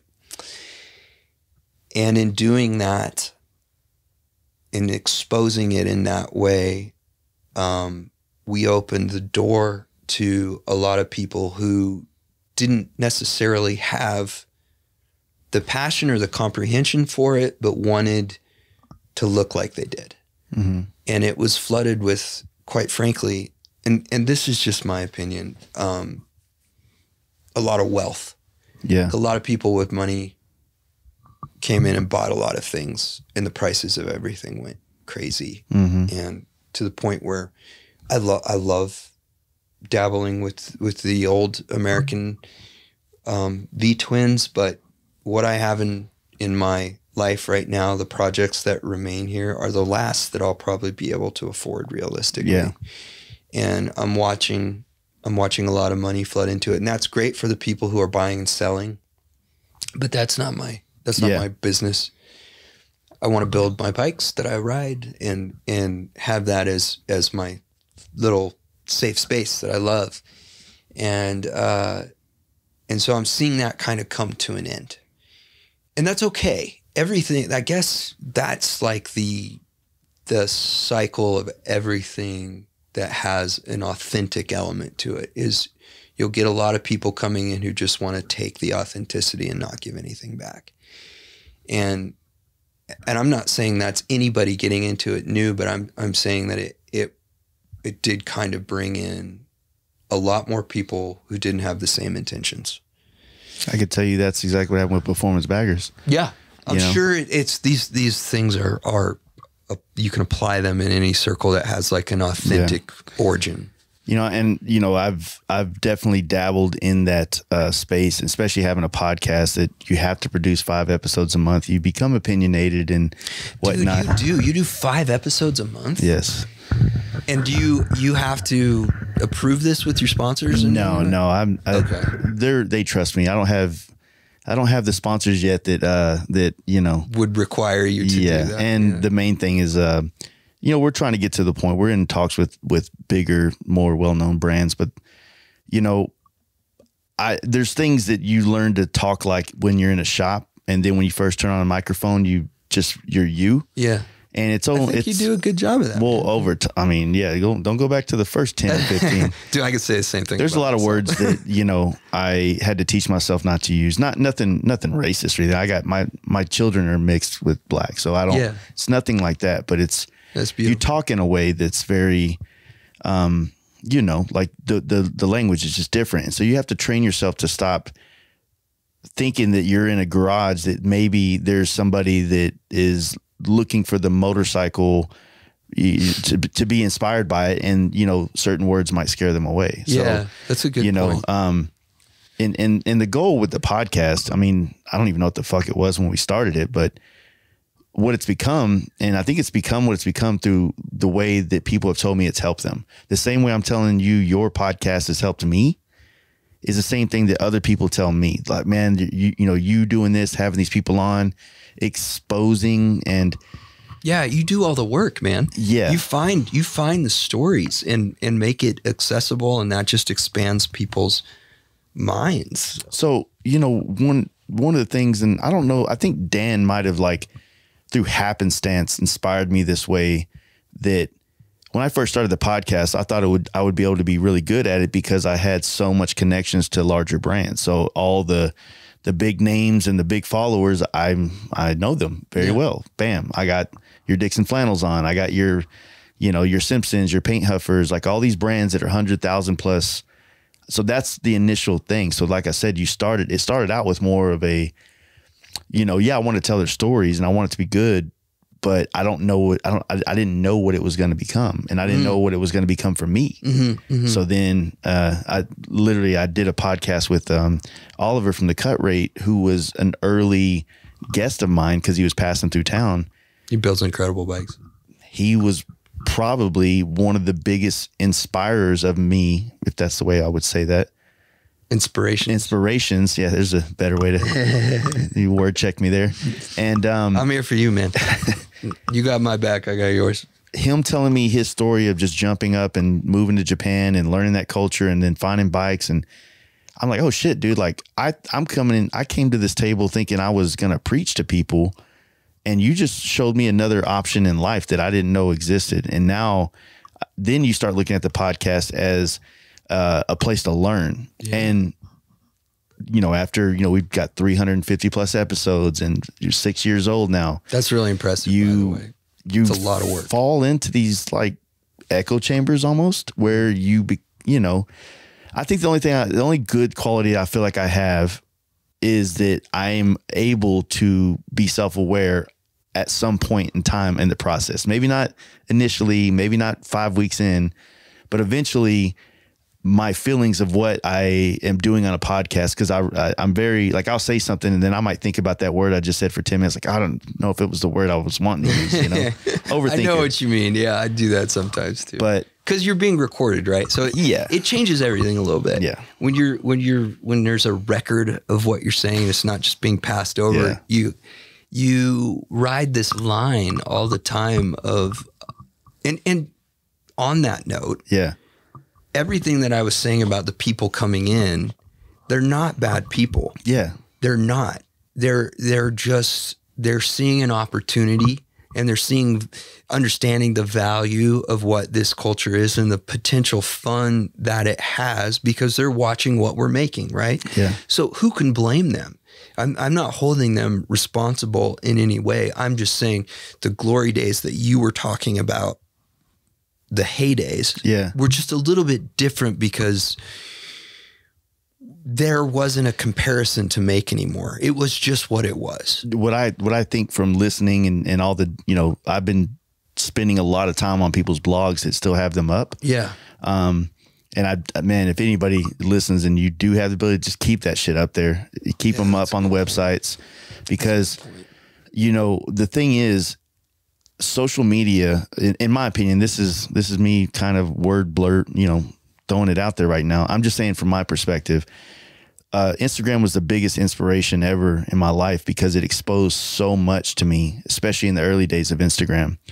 But that pendulum has swung to where now it's selling me everything. It's shopping. And there was a phrase that your podcast with Roman, and I've been preaching it on this podcast ever since, to make it more intentional to inspire than influence. And that's something that stuck with me so much. I can tell you exactly where I was in my earbuds, left Michael Lichter's house, because I listened to Roman on another podcast of a film photographer that I like to follow. So I'd already kind of dug his shit. And then when you had him on, I was like, oh, hell yeah. And then the whole setting, I'm imagining this place you're sitting in and the doors opening. It was cool, man. Yeah, it was in New Zealand, right? Yeah. It was an old boat yard. I'm coming into Sturgis through Wyoming, coming into Deadwood Lead from the backside. And it's weird because I'm in a helmet. I got a loud bike and I'm like leaning towards my ear as if I'm like trying to get closer to the sound. Pressing your helmet. Yeah, trying to like really hear it. And I ended up like playing it again once I got home just to like clearly hear every word for it. And I don't know where I was going with that, but fuck, where was I going with that? There was a soundbite that you remembered. Because Jason is, dude, that guy is first class. Like he works very hard and he's very articulate and he's a great spokesperson for the art of photography. Yeah. Not necessarily, he shoots commercially, makes his living doing that, but he will speak to the art of photography better than most people I know. Relatively new to it. Yeah. But I think it's just inherently in him. Well, he's so passionate, and he's got that New York eye of someone who saw the beauty of a place and walked through it every day. And then all of a sudden, when you understand the capabilities of this tool, he could just take it home with him. Like you get that moment. And there's a real challenge to the street photography that he does too, because like, dude, it's most of the times you don't get a second try. Yeah, for sure, to capture it. Yeah. I remember I was kind of the path I was on with that, but so with like I'm just, my journey that I'm on right now is Instagram a long time ago, was inspiring. It got me more into photography. I've known photographers my entire adult life through magazine shoots, and I've always kind of nerded out around them, and I've always, watched what they do, but I was scared, like I said, to cheat on my craft. Yeah, I get it. So I never really dabbled into it until 2016. And honestly, 16 was a very pivotal year for me because I followed the money in motorcycles all the way up until that point.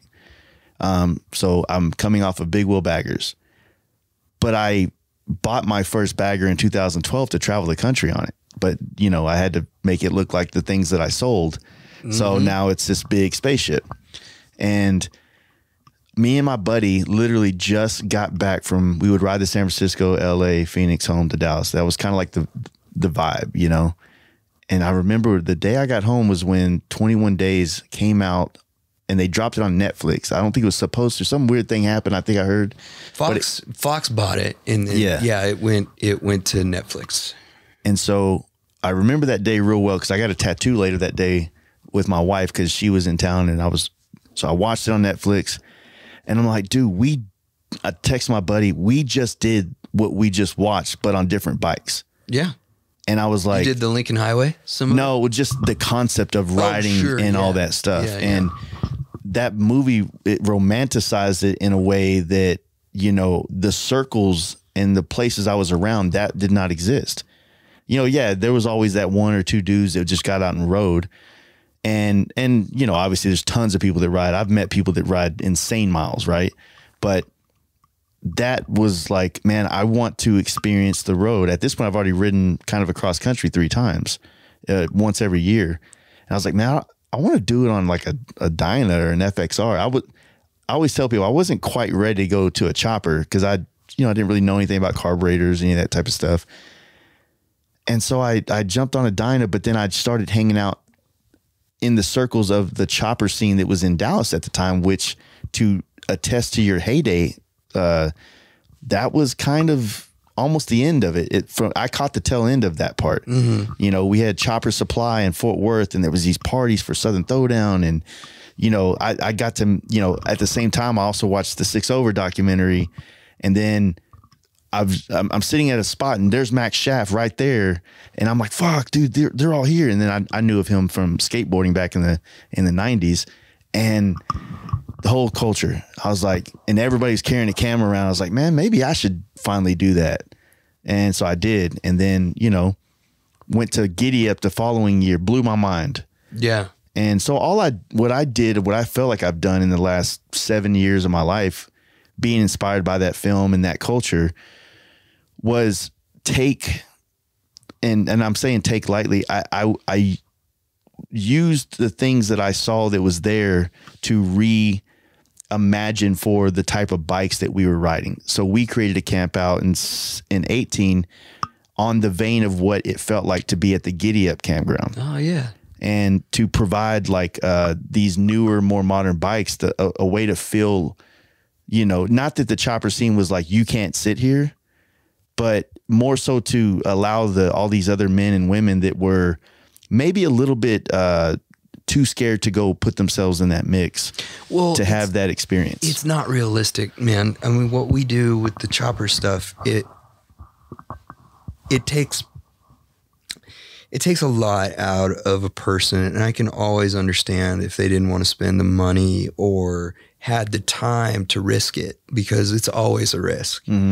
And the learning curve to do a big trip on a bike is pretty steep. Like, there's a lot of problems you don't hit till you're 1,000, 2,000 miles into a trip, and you'll never know that. And when you do hit that, like, where are you? Is that hitting you in the middle of, you know, somewhere that you've got no help, you don't know any shops? So I would never hold anybody against them if they didn't take that leap, because they're looking at it very pragmatically.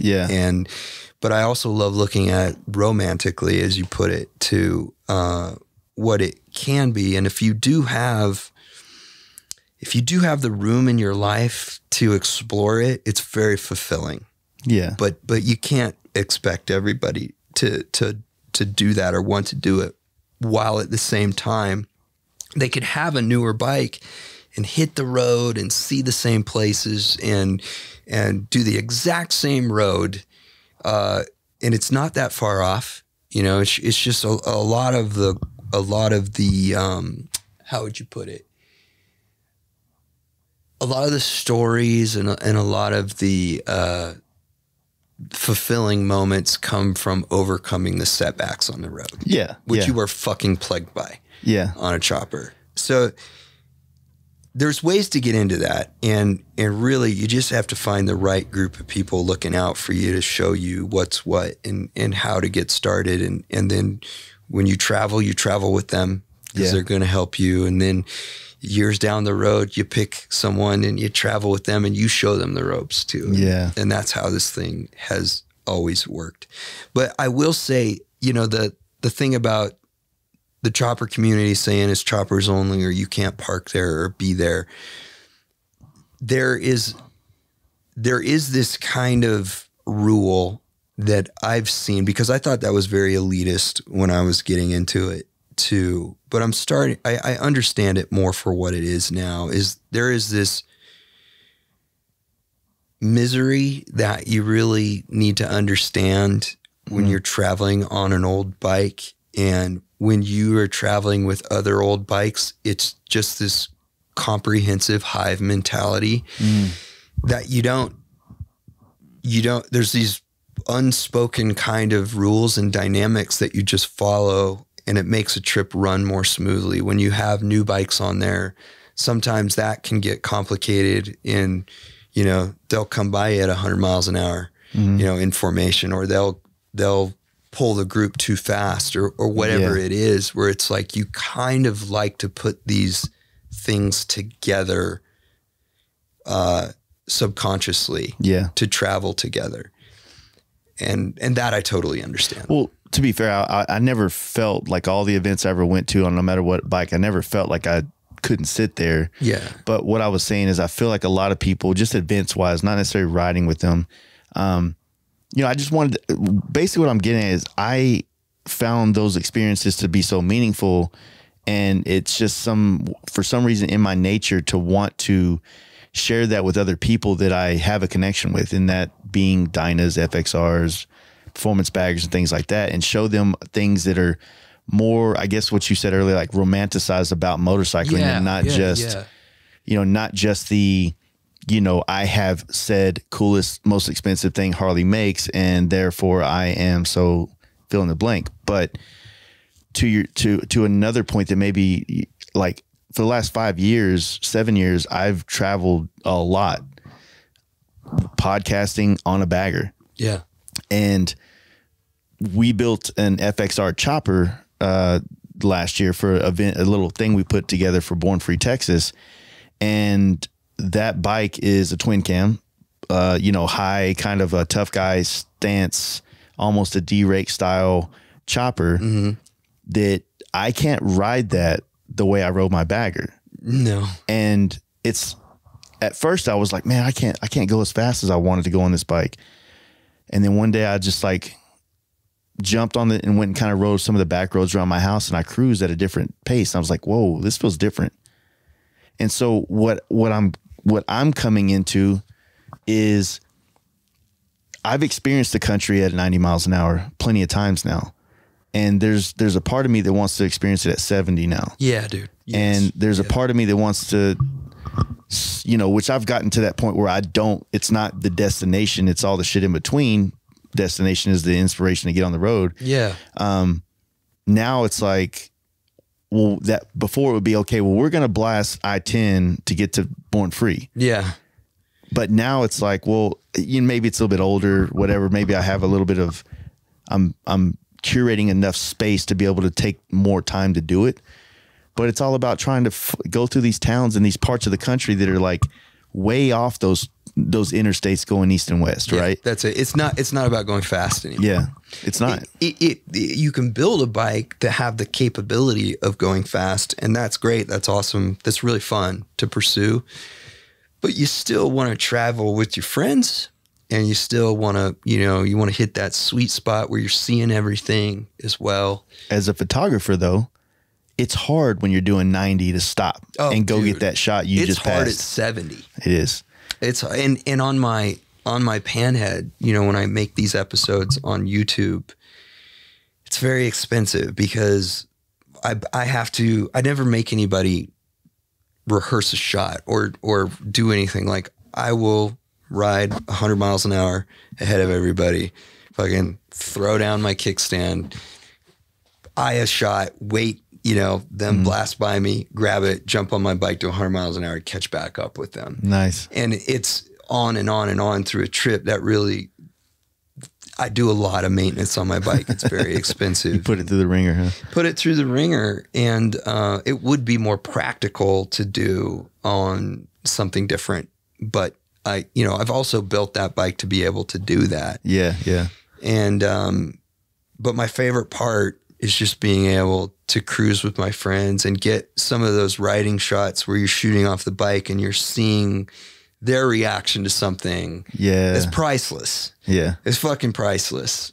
And that happens at between 70 and 80. Well, I don't have a cruise control. That's another thing I'm learning to live without.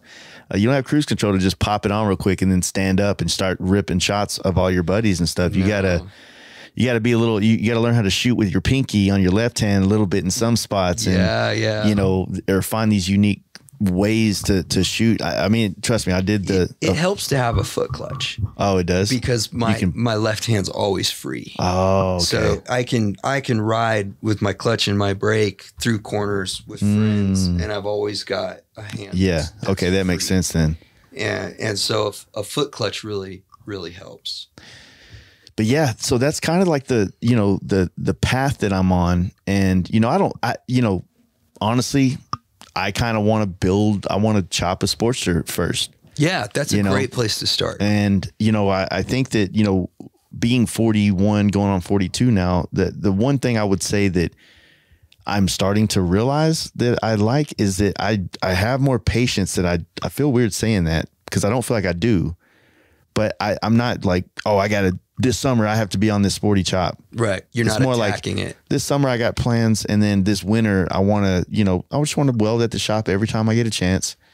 That's a realistic way. And then this winter I want to maybe tackle a different project, and and then maybe later on next year things might open up to be able to jump onto a cone shovel, or honestly I'll fucking run an Evo. It's kind of, to me, it would be nice to have generator shovels or pans and all this stuff, but they're not accessible anymore. Financially, they're just not. I guess maybe to what you were talking about earlier about they're so expensive. Well, if I have to have it, then why do I have to have it? Why do I have to have that bike? And I don't have an answer for that. So my answer might be because I think that you think I should have that to be in this scene. Right. No, that's a really great way to kind of render that down. Yeah. You don't have to. And unless you have a reason that is personal. Listen, I'll tell you this, and it happened to me. I don't know if the community is still there that makes it work like this, but the way it worked when I was getting into it is I had people that recognized my interest in it. And when they saw my commitment, they made everything available to me that I would need. And you just put in your time, and it's not like this anymore. But when I was getting into the big twin scene, and the guys that I was learning from and buying parts for, the attitude was like, don't worry about your knucklehead. You'll get there. It'll find you, and I don't know if that exists anymore because the price of knuckleheads have gone up so fucking much. But, I started with an iron head. They saw the bike I built, went on to a cone shovel. They saw the bike I built. The pan head came about the same way. It was an unfinished project by a guy who knew that I would finish. Yeah. His project that he never finished. So you just start. Yeah. And put your time in with what you can do. Don't think about starting out with a fucking panhead or whatever. It's like, what are you capable of with the skill set that you have? And people will recognize your potential and try and enable you because it's a supportive community. Yeah, that's for sure. I always say that with, when people want to learn certain things or ask me questions about certain things I'm more proficient at with paint, their question lets me know where they're at in that process and whether or not I should help them or not. Not that I don't want to. I want to help everybody, but if I tell you how to do all that, then you're not, I don't know if you're going to have the same connection to it, but if you start trying to do it and you hit that one roadblock and you ask me that question, that lets me know what phase you're on. Exactly. Then I can give you that one little piece that connects everything together that, you know, I've seen that you've come to that point to where that question needs to be asked. I guess that's it. When the right people see you making your own way, they'll try and help you get there. Yeah. So you know, maybe complaining, I don't know. I don't want it to sound that way, but a weird thing about doing a podcast and having a lot of people listen to it. And I think a lot of people think, well, why haven't I been asked to be on it yet? Or, you know, I have enough followers now, or whatever the case may be. And I'm saying this based on my own feelings, my own, like, you know, man, why didn't that company do a magazine thing on me yet? I feel like I'm doing cool shit. And I'm constantly that's one of those things I'm working on. Like, fuck, you keep doing you. Yeah. And be true to this. And then things will find you. Like you said, the panhead will find you. And I get that every once in a while where I feel like people are getting antsy. Like I know who they are, or they do great paint, or they build cool bikes, but I haven't found the angle to converse with you yet. Yeah. You know, I haven't found how to do a podcast with you that I'm truly enamored with interest. Not saying that you're not an interesting person or you don't have potential or all these other things, but I want to do you justice. And until I feel like I can, I'd rather let you keep living and growing. You know? You gotta listen to your intuition there in your nose, because I can tell you're a good judge of character, and you are insightful and self-aware. And you'll get there with anybody given the time, but you know, there's no point to risk it until you know. Yeah. Because your plate's full, obviously. For sure. Yeah. And listen, man, I've never felt like I was in the middle of any circle before. You know, if anybody feels like they're on the outside and like, why isn't there being a magazine article or this, like everybody feels that way. Mm-hmm. And when we're exposed now to a lot of the opportunities that are there for everyone because of social media and because of what gets streamed to us with immediacy, that sometimes it can feel like the world is passing you by and that like what you're doing isn't interesting, but it is. And the body of work is the reward. Mm-hmm. It's not what other people think about you. And I can tell you right now, you know, we'll finish this, and this is a great afternoon. It's awesome. I'm very thankful that you stopped by and thank you for letting me. Yeah. But it's no comparison to what you feel when you put this thing together and finish the audio, master it, and put the music in there, and you have this little piece of art that you send out there. Yeah. That is the value. It's whatever you make, whatever that medium is, just do that for that feeling. And don't worry about what you're missing. Yeah. You know, and I live out here. I'm a homebody. I'm a hermit.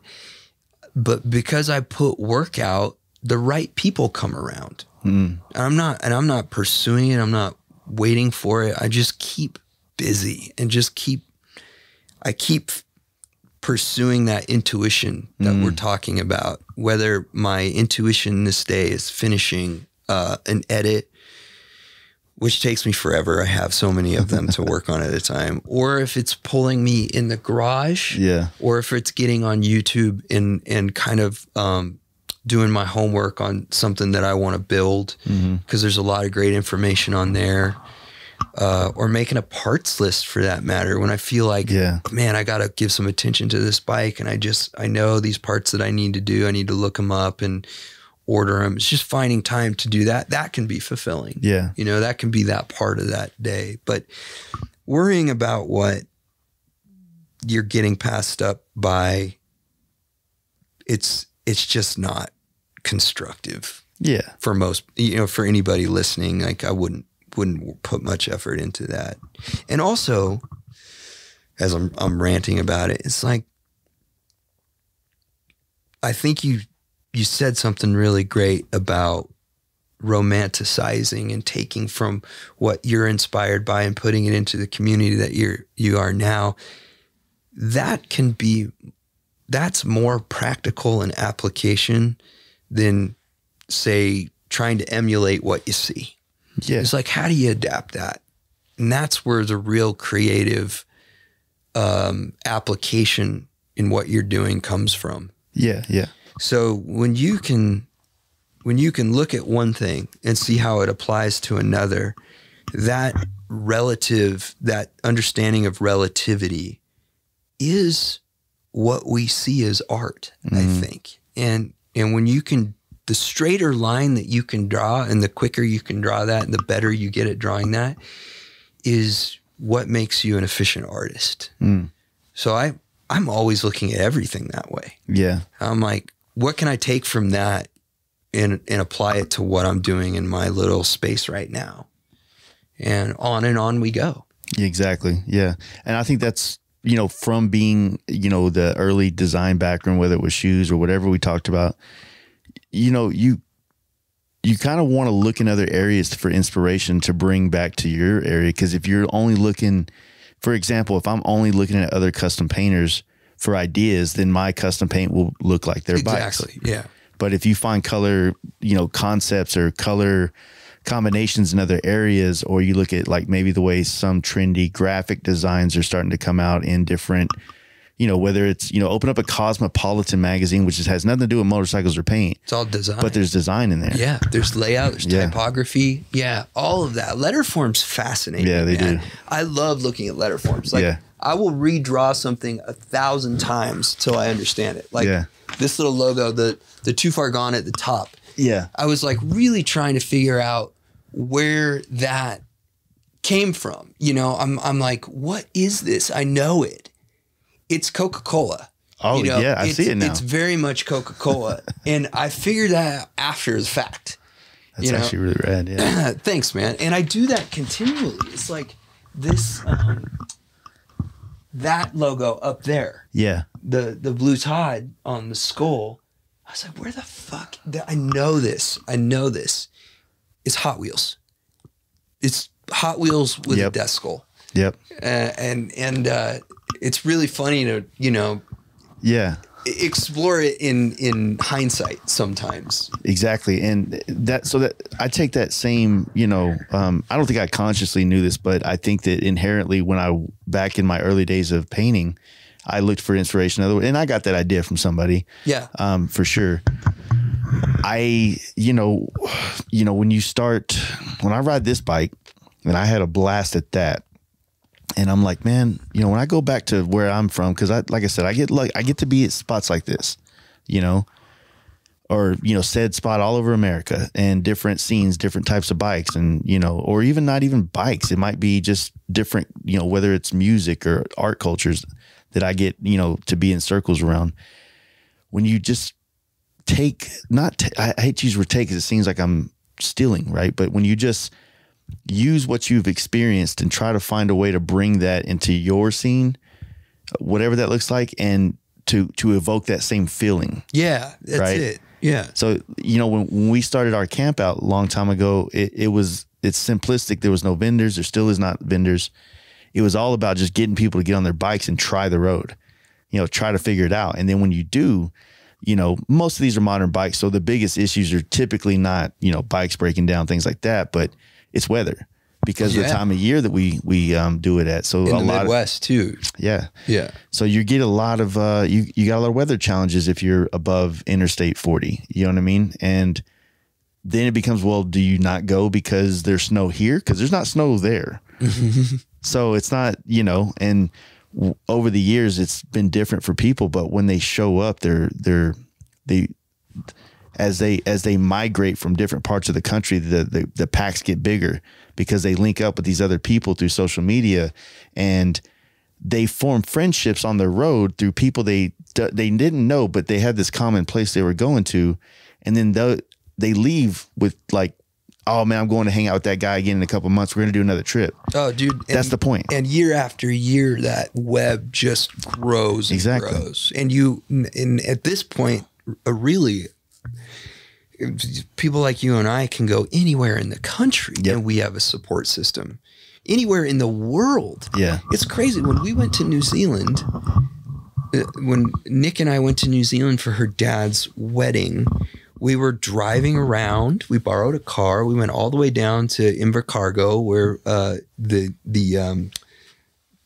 Monroe Museum was, and we saw the Lance B car. We went to the beach where he set the records, and I posted a picture of that, and I got a flood of messages from guys being like, "Hey, are you coming to Dunedin?" Which we were. Yeah. By the time we got to Dunedin, they had set up, there were 20 people at this pizzeria waiting to hang out, and we had a great night. A lot of them were meeting each other for the first time. Turns out there is a little chopper community there that is really hard to get choppers down there, especially street legal, but they are doing it. And one of the guys, Andy, is, oh gosh, what is Andy's last name? Sorry, Andy, I'm going to look it up right now so people know that he won the People's Champ. Oh, okay. So he's coming to Born Free. Oh, that's bad. And we met all those guys in the same night just because, the road and the community that brings Andy Martin. Sorry, okay. Andy. Andy Martin's chopper is fucking badass, and he's going to be riding it around America this summer. Cool. And we're going to try and do some time, but that happened on the other side of the world. Yeah. How wild is that? That's exactly that. I've seen it happen. I've been a part of the other end of that. I've been the person that's meeting people through coming to hang. I've been a part of the person that people came together to hang, which is always humbling and awesome, but also weird, Yeah. But yeah. And that, I think that, through those processes, just seeing, like, I feel like there can always be another wave of great, right? I think so. Yeah. Like it's never going to, I think one of the things I'm not really sure how I can word it yet. I'm not the best with words. I'm a feeler that like trips over myself for about 10 minutes till I get the thought out. But whatever your process when you're, we've been hosting the same thing. For example, we've been hosting a bike night in Dallas in Deep Ellum for 7 years now, every Tuesday. And sometimes there's 2 people, sometimes there's 70, 80, right? Yeah. But what I've noticed is the waves of the people that have come and gone, right? And then I've also noticed how like some people are more connected to one of those waves. But then I also realize when some people are connected to the wave that's going on now, and then you see how they might not be that enthusiastic about being a part of it. And I always try to remind people like, look, this shit doesn't last forever. Yeah. So don't be lazy with your time and energy, because it won't be here before you know it. Yeah. Yeah. It's good advice. Enjoy it. Enjoy it. But you got to let things die too. You know what I'm saying? So dude, you know what? It also, I'm having a resurgence in that wave in just a different form right now. Yeah. And it's in the vintage flat track community, because there's a handful of older guys who they're still riding, and they're still actually fast as fuck. Yeah. And you get humbled thinking you're going to go out there and there's a guy in his late 60s, like smoking you, it's on an older bike. Yeah. It's amazing. And there's something really, really, gosh, what's the word I'm looking for? There's a lot of merit to what they're doing out there, because they're risking a lot. These older gentlemen who have maintained and ridden these bikes since the 60s and 70s, because their bikes are fast as fuck, and there was a whole journey to get that bike to perform on that level. 2, they know how to ride. And I'm just getting into that community, but I'm feeling the same aspirations as I did when I was embarking on this journey into choppers. And these older guys are looking to pass that down. And the thing that I really like about the racing aspect is you have to put your money where your mouth is. Like you really have to learn how to ride one of these things. Yeah. And if you really distill it down, it's flat ground, right? You're riding a bike to the sliver of death on flat ground. Yeah. Like the whole idea is to make this thing perform in a way that if you are just the slightest bit off, you're eating shit. Yeah. And that is the maximum performance you can ride this thing at in the simplest of formats. Okay. Just on flat ground. There's something very beautiful about the simplicity of that and of mastering that. And it's just amazing to watch these seniors who have mastered that still be able to do that on the track and beat 16-year-old kids. And when I think about my aspirations in where I've come to in the bike community, it's like I want a community that's strong and has that aspect to it. And I want the guys that are older to still be willing to teach, to be educators. And I find that there. And so I'm having a resurgence. It's just in a little bit different form. Yeah. Yeah. And I'm also looking at it the way that you were talking about. It's like, well, how do I take from this aspect and apply the romance of that to the chopper? And look at that bike right there. Yeah. Tell me. That's an OG flat No, that's an OG speedway bike. So yeah. Tell me that is not the sickest chopper stance you have ever seen. Well, in the Dyna culture, we call that the gangster lean. That is gangster as fuck. And so I'm sitting here looking at that bike every day, and I'm like, all right, I'm taking notes for maybe one of these next projects that's gonna come up. Yeah. One in the aesthetic, that line is perfect. That's the undeniable line of a motorcycle that you can't look away from. So it has the line, it has the chopper line, and then applying the weight aspects that they've gone through and the performance aspects. I mean, that thing's got it all. It's got the sissy bar, it's got the fender, it's got the D-rake. Now I've just got to, I got to see where that fits in applying that to the highway. Well, do you ever think it's like, one of the things I've been asking a lot of the guys that are more heavy in the chopper world is like, how do you pick one style that like, how do you not love them all or want to experience them all? Cause they all ride different, right? Yeah. High and long, high and tight, the brat style, like every one of those bikes gives you a different cross country trip experience. And I love looking at all of them. And you want to build one of all of them, but the reality of it is, dude, it's so much work to maintain and so much money and time that, I don't have a good answer for that. Yeah. Cause I'm overwhelmed by it.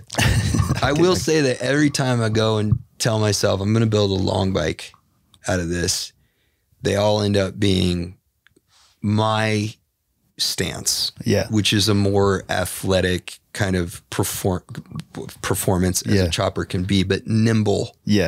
Nimble bike. It's almost like you build your body and you do because I get on Snake's bike and I look fucking dumb. Like I look like a little kid wearing his dad's suit. You know what I mean? It's just all big in places and it doesn't fit right. Yeah. So well, there's that, right? Cause that's what a lot of people have been asking me like, hey man, what does it feel like to ride that FXR chop? I'm like, all right, I feel as cool as I'm ever going to be on it. I feel like it's a bike that I think speaks to my stance. And so far, most of the, being a photographer, it's hard to get shots of you, but so far I feel like I like the way I look on it, if we're being, self-aware, self-conscious there.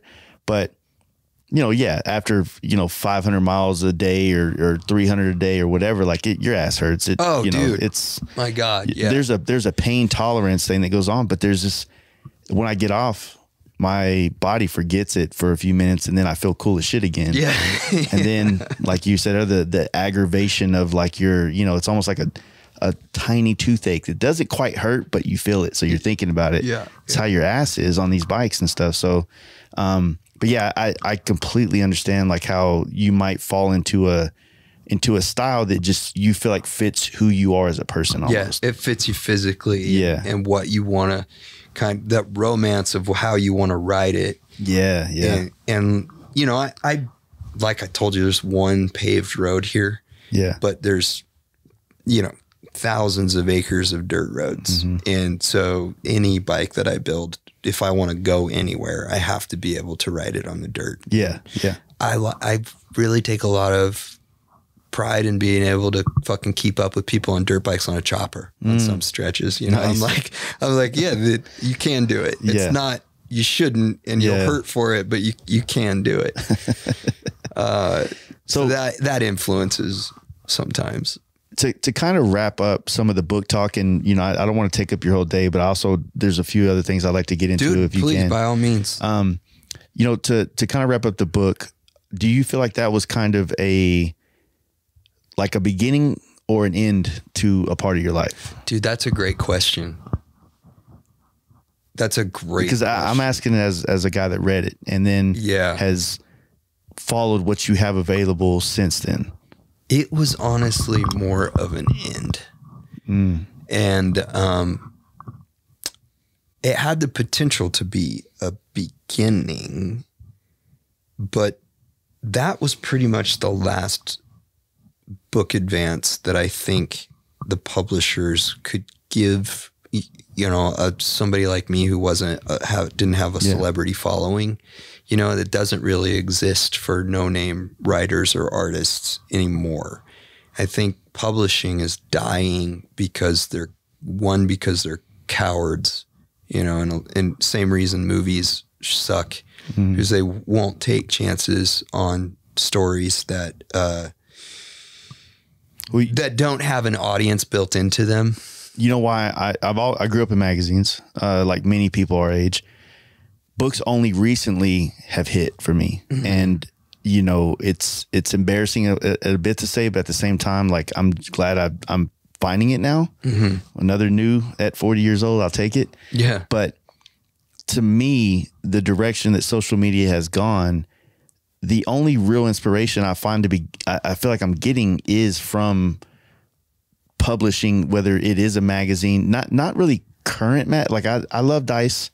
I get everyone. I've been capturing like the Ripper and Roller and stuff from Japan, but I've also been going down the rabbit hole and getting older Dice magazines that aren't available anymore, and finding these other like chopper mags and these zines that were all out, and there's so many of them. They're so special. And so my listeners are going to be so sick of me after this trip from me telling people this, but my wife and I have curated our living room to be more of a place to hang together and can like read or look at magazines. And as a photographer fan and an aspiring one, I will open your book once or twice a week. One might be to read a passage. The other one might be to study a photo, to see what you saw, to be aware if I find that. Yeah.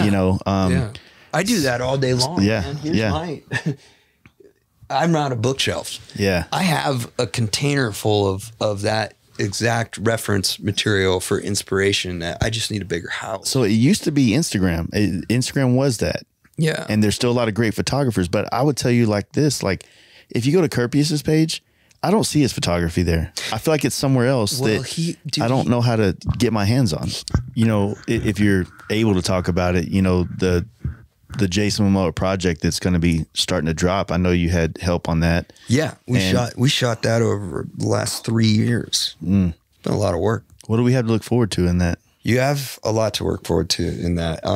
As far as the bike aspect goes, because it's not just motorcycles. No, it's also like the rock climbing and the other things he's interested in. Yeah, right? Yeah. It's a lot of different, very interesting communities that he's telling the story of.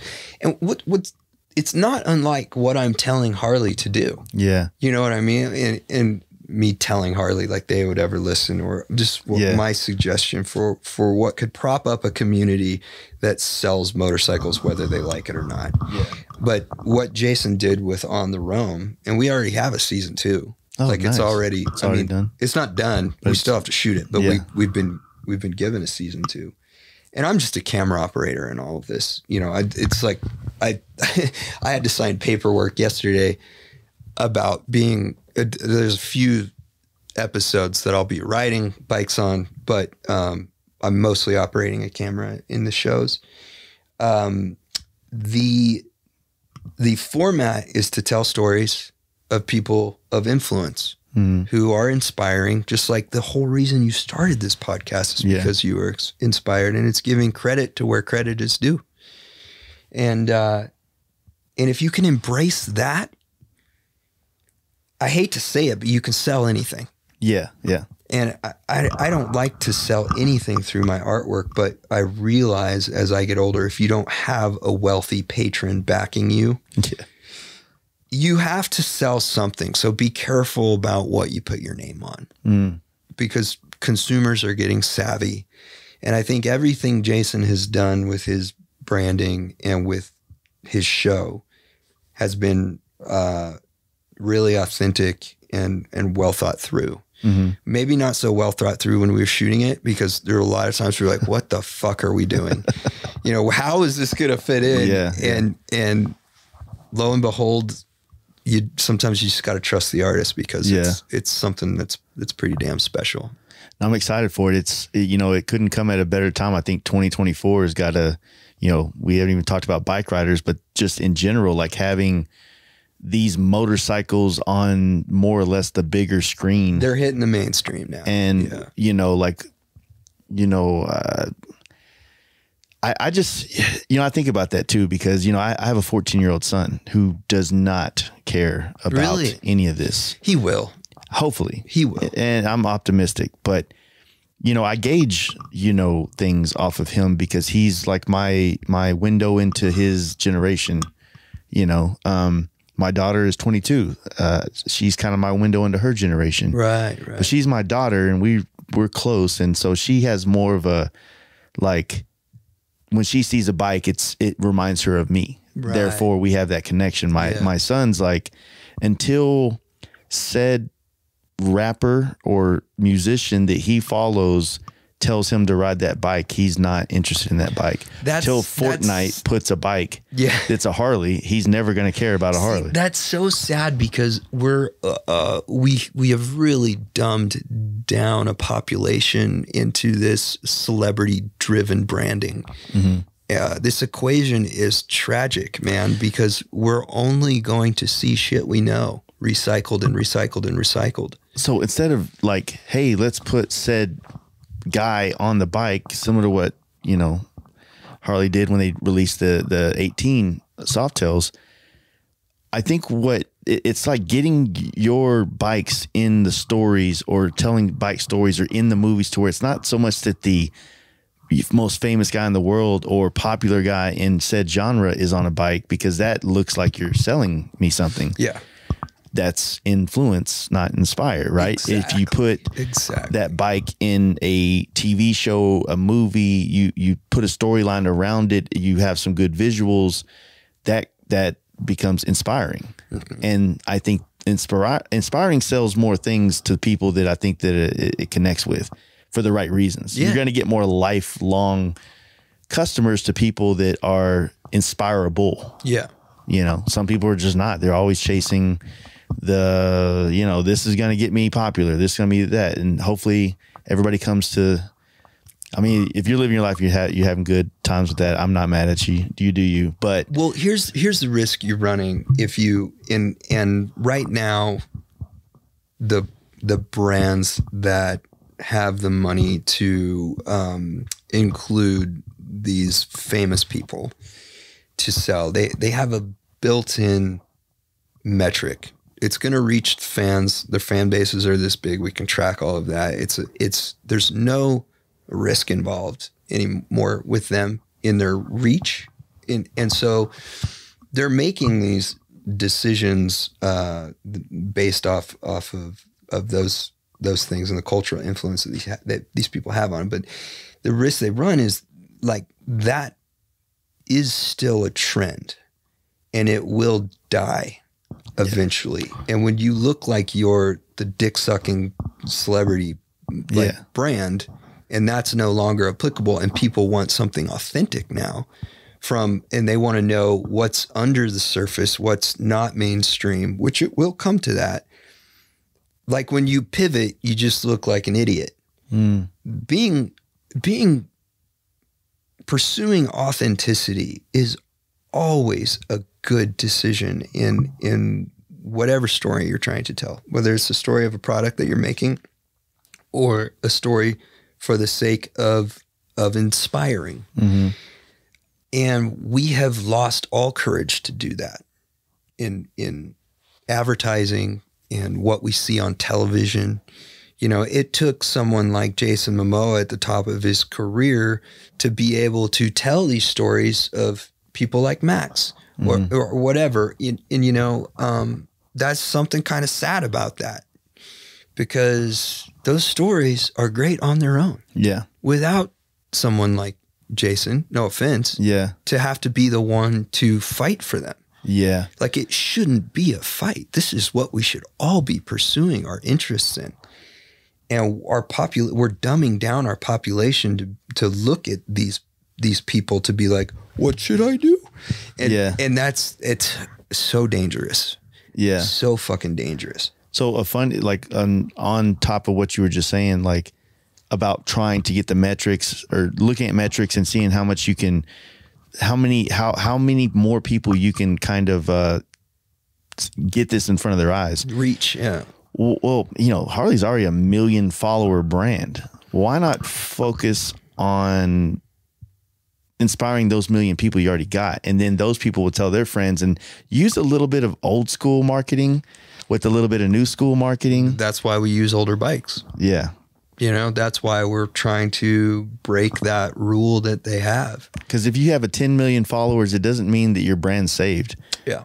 So no, not at all. Not at all. And they run the biggest risk of all, because if they continue the way that they've done it, they're going to die. Yeah. That is the scary fucking part. Like, if they don't start embracing some of the lifers community that has popped up because of them, we will all be living the dead brand. Yeah. Because it won't survive. What about, you know, I think about how much I gain through deeper conversations like these. Being able to be in a place of a deeper conversation with those types of people that run it, being able to say what you say on more or less an ignorant scale of what maybe we don't know about, if there is something behind the scenes we don't know about, and having that, well, the reason why we have to do this is because of this, this, and this. Okay, well, you go from a place of conversation and educating each other on the feels or the facts. But then after those are on the table, then you can have a conversation of, well, how can we do this? Yeah. Yeah. It goes to fixing the problem. Yeah. Instead of, you know, pointing back and forth, it becomes, okay, well, how could we bring this together? And you're part of that conversation instead of it's like they're selling the bike to you and they got to go back and talk to the guy again, see if the number's okay. Oh, my guy said we can't do that number. I'm like, well, dude, bring the guy here. Let's talk all together now. Yeah. You know what I mean? Dude, I don't know. Look, like, it's funny to sit here and speculate, and I don't have anything to do with the brand. I've made a few of these projects third party through Jason, because he trusts me with a camera and he trusts me on bikes, and we have a team. We're on the Rome team that he's built to do the work that he needs to get done. That, you know, you can't just hire someone to shoot off a bike. Yeah. Like, that's a very dangerous, you're taking a real risk. Like, it's specialized, and he's built an awesome crew of people to get those shots, and we move very quickly, and we do these things, but we could never do that if we involved Harley. It has to be third party. because when you do a Harley shoot, which I did work on the 2024 model year campaign, which is about to come out. Yeah, yeah. We move very slowly, and it's very how would you put it? I don't have a good word that's not derogatory towards it, or just I don't want to put them down. They have these teams in place, but they're very inefficient. Okay. And they're coming from different worlds. When you hire someone who produced, take your pick for, let's say Pepsi. I said Coca-Cola earlier. I don't know why soda's on my mind, but one of these big institutions, let's say you put someone in as a creative director that came from there. Mm-hmm. They're going to build their team from who they know. So they go and hire their friends from wherever they came from, and they bring them in. And now you have a bunch of people who aren't involved in motorcycles now making decisions for motorcycles. It becomes very inefficient. And sure, you told branded stories. Pepsi is not a lifestyle company. Coca-Cola is not a lifestyle company. What you're dealing with is a lifestyle company, and you need to fucking know that lifestyle if you're going to be telling stories for it. Yeah. But they don't hire people to tell those stories that are from the culture. They hire them that already have big paychecks and big, resumes from other places. So they have suffered from that, doing that over and over and over again. And let's say you're that creative director, and you're sitting down with Roland Sands. The only questions you know how to talk about are soda pop. Like, where is that going to go? Yeah. You know what I mean? Like that's just kind of an example. So the same thing applies when you're building a creative deck or whatever. You're going to miss some major lifestyle questions to go over. Or the nuance that creates that. That's exactly it. To get to that point where you understand that nuance, that's a lifetime commitment. So you need people who have made a lifetime commitment. They should study David Mann paintings. Here's a great topic. Why did they never embrace David Mann? How are you going to give an ad campaign to Kid Rock and not talk about David Mann? Yeah. These are problems. These are problems inside the company that they will not, sometimes it feels like they want to erase certain parts of the culture that's around what they are. And that's culturally what's going on in a lot of areas, but finding a way for every brand to embrace where they came from, what was created through their products, and just own it. And you don't have to glorify the bad parts or any of it, but you have to acknowledge it exists, and it pushed you forward. It gave you what you needed to survive. That's exactly it. Yeah. They have tried for years to erase that aspect, which was the most iconic aspect of their brand. Now they're starting to catch on. Like those little hints are there. Like you can buy a cut off sleeve denim vest from Harley Davidson with patches on it. Like that's really funny that they sell that now in Harley.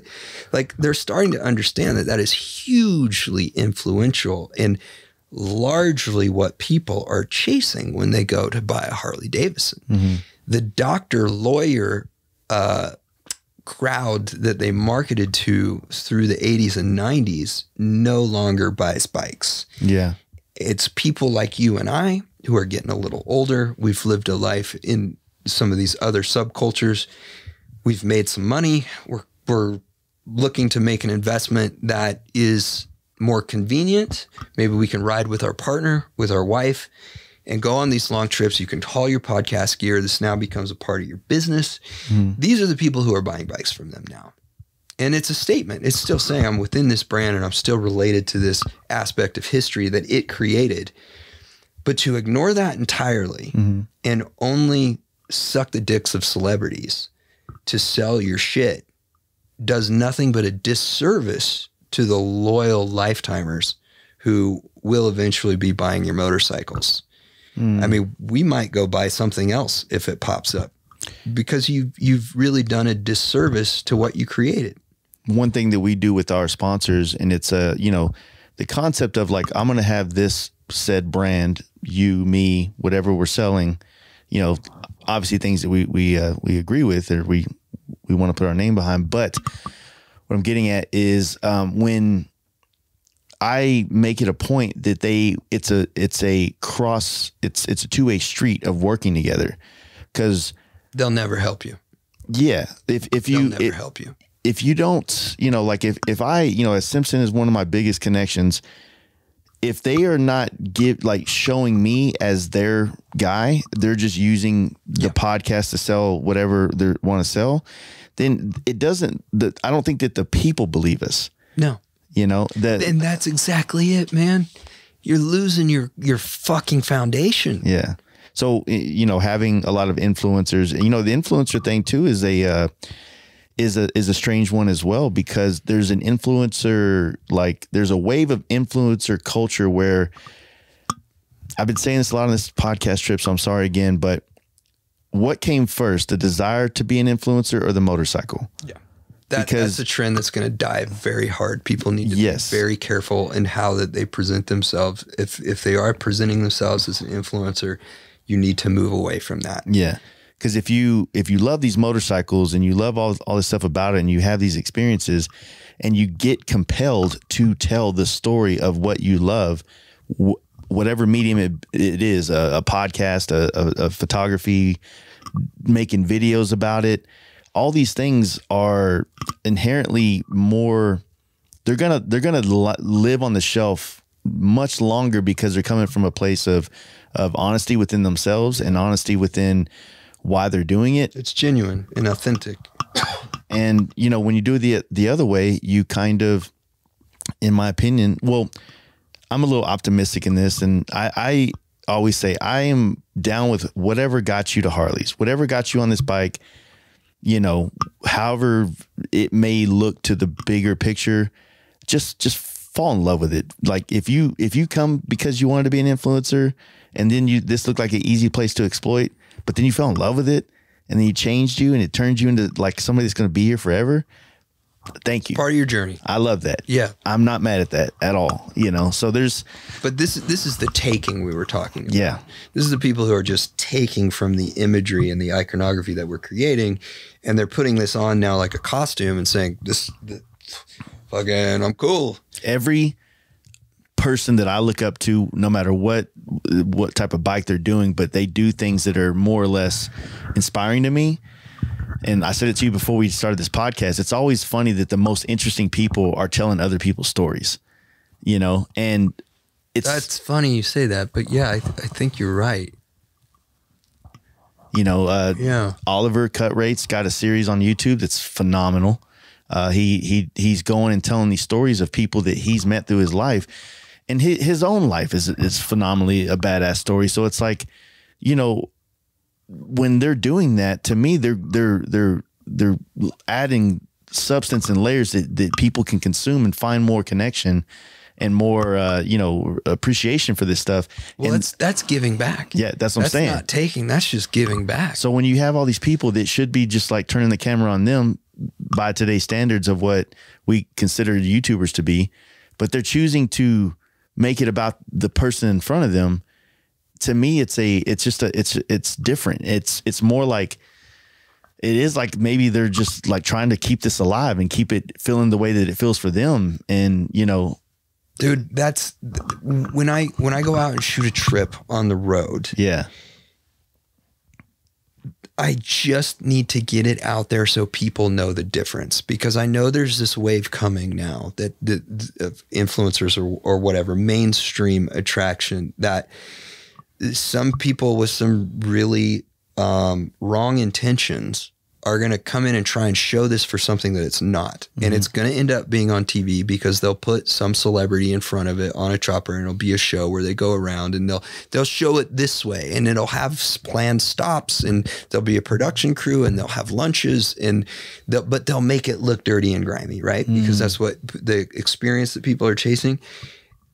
I feel a real sense of urgency to get material out there and accessible to people that shows them the difference to what the experience really is, because they'll eventually need the comparison. Yeah. Once it launches into the mainstream. So I really just try and shoot an unplanned trip with all of the aspects that make it fun or all the aspects that make it hard, and show that person at their best on the road and at their worst on the road, and tell that story. Because if it's left up to the people making the decisions that show it to the rest of the world, they're going to fuck it up. They're going to cut out all the things that give it real life. We don't want to make this look like a hard thing. We want to make it look easy for people. And then my God. They don't realize that the hardships are what makes it, right? Oh my God.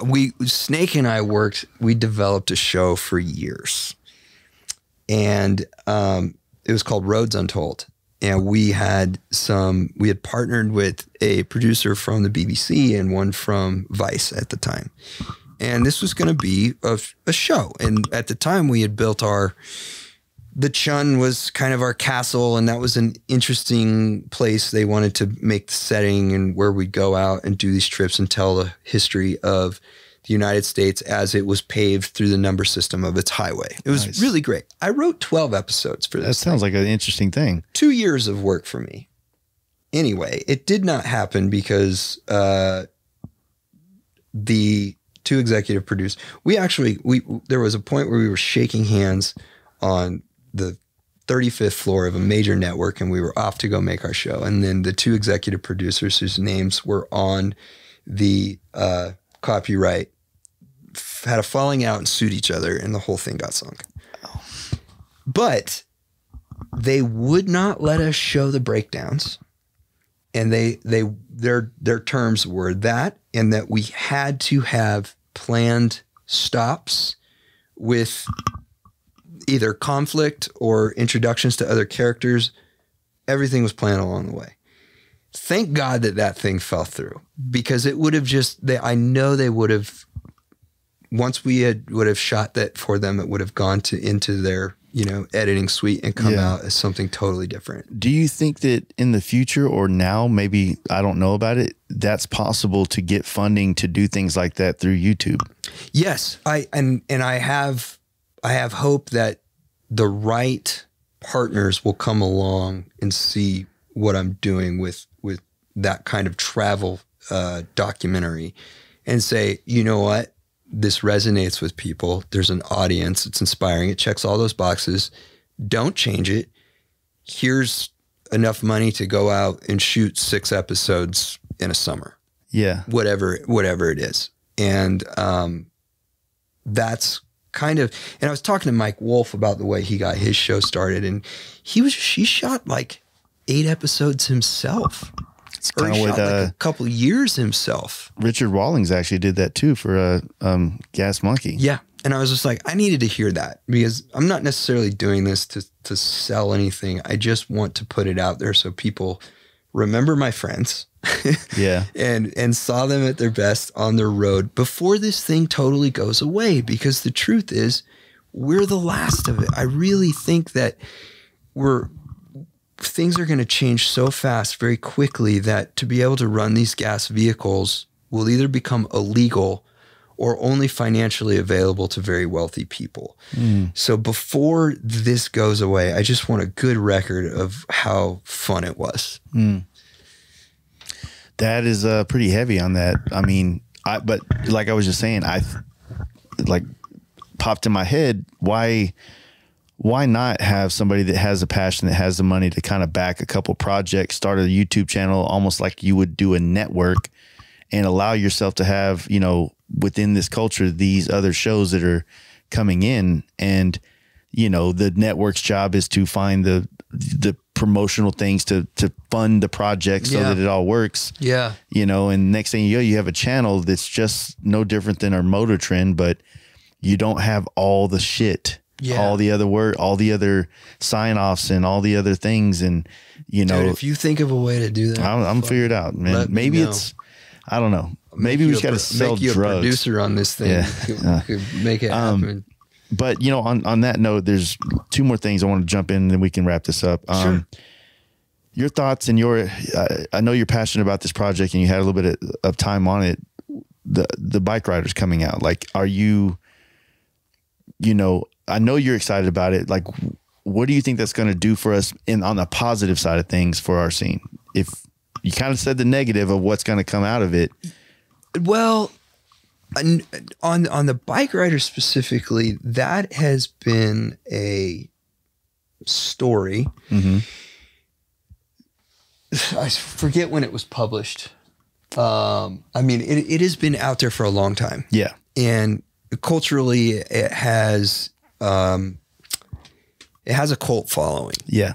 Yeah. So there's going to be a lot of expectation behind it. Mm-hmm. And I only worked a day on it. Yeah. Yeah. And so it's hard for me to tell, but I did have a lot of quality time with the director in spite of just the short time that I was on it.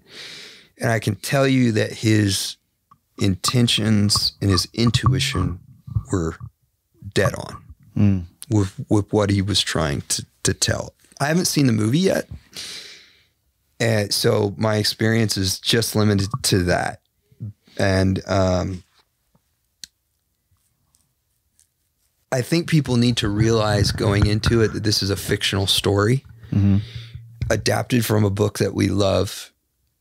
And I read the script. The script was really, really excellent in the way that it was crafted to incorporate a very fragmented book. Would be a very hard story to tell, but Jeff Nichols did a fantastic job of crafting it around the photography and around the conversations that were transcribed from the recorder. Not an easy job. Yeah. Still a fictional story.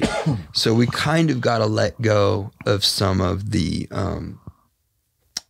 expectations that we have in this being the bike rider's book. If you think about the book and you read the book, a lot of these characters were not all that likable. Yeah. and like Benny, who's the hero in this film, in the book is a real fucking dirtbag. Yeah. He's like, owes child support, not paying it. You think he beats Kathy. Like, you know, that these are terrible qualities in a person. So you wouldn't ever really be able to make that exact story in cinema. Yeah. And if you did, it couldn't be through someone like Disney. You know, and I always think that, like, if you could make a more direct movie about the real life version of something, it always is more interesting. But the truth is, it'll never get made if you do that, because the people writing the checks will never allow it. So what we're going to get from the bike riders, I think, is going to be as good as it possibly could have been. Yeah. Under those constraints. That's me kind of tempering my expectations for what I'm about to see when it comes out. I think that I remember it was a funny thing once. Remember the movie Warrior? Yeah. All right. I love that movie. Yeah, that was a good film. Tom Hardy was in that too. Yeah. And in that thing, there was, you know, obviously, if you have ever been in or around the MMA world, then it's highly unlikely for them to do what they did at the end of the movie, where they had this like death match, like these rounds, you know, like a tournament, you know what I mean? Like a karate tournament, you could do that, but you can't beat the shit out of each other for 30 minutes and then go in a locker room and come back out 3 hours later and beat the shit out of each other again. Not realistic. And I remember in this shop I was working in, one dude was complaining about it, and the other dude goes, it's supposed to entertain you. Yeah.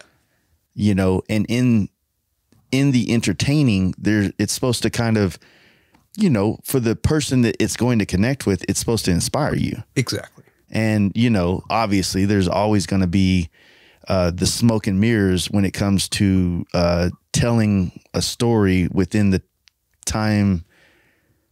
confines of like modern, whatever the medium you're telling it under, right? Sure. 90 minutes. 90 minutes, right? Plus a major studio who's on the hook for people are always like, oh, the book's better. Well, the book didn't, I mean, maybe it had a cap on pages, but the book.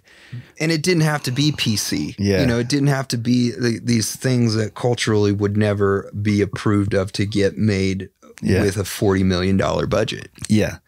So I think that the best way to look at this is the same way that people should look at Sons of Anarchy.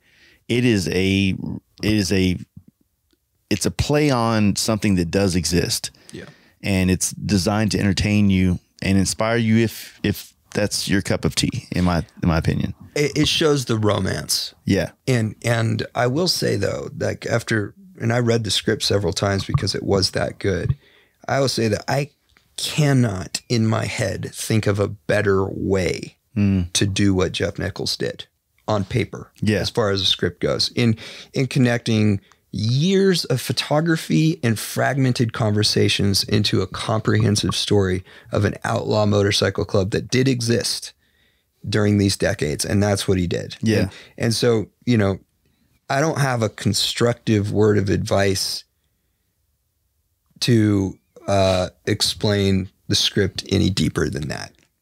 Aside from maybe the one thing I could suggest, but you could never do because the movie wouldn't get made. But if you showed Benny as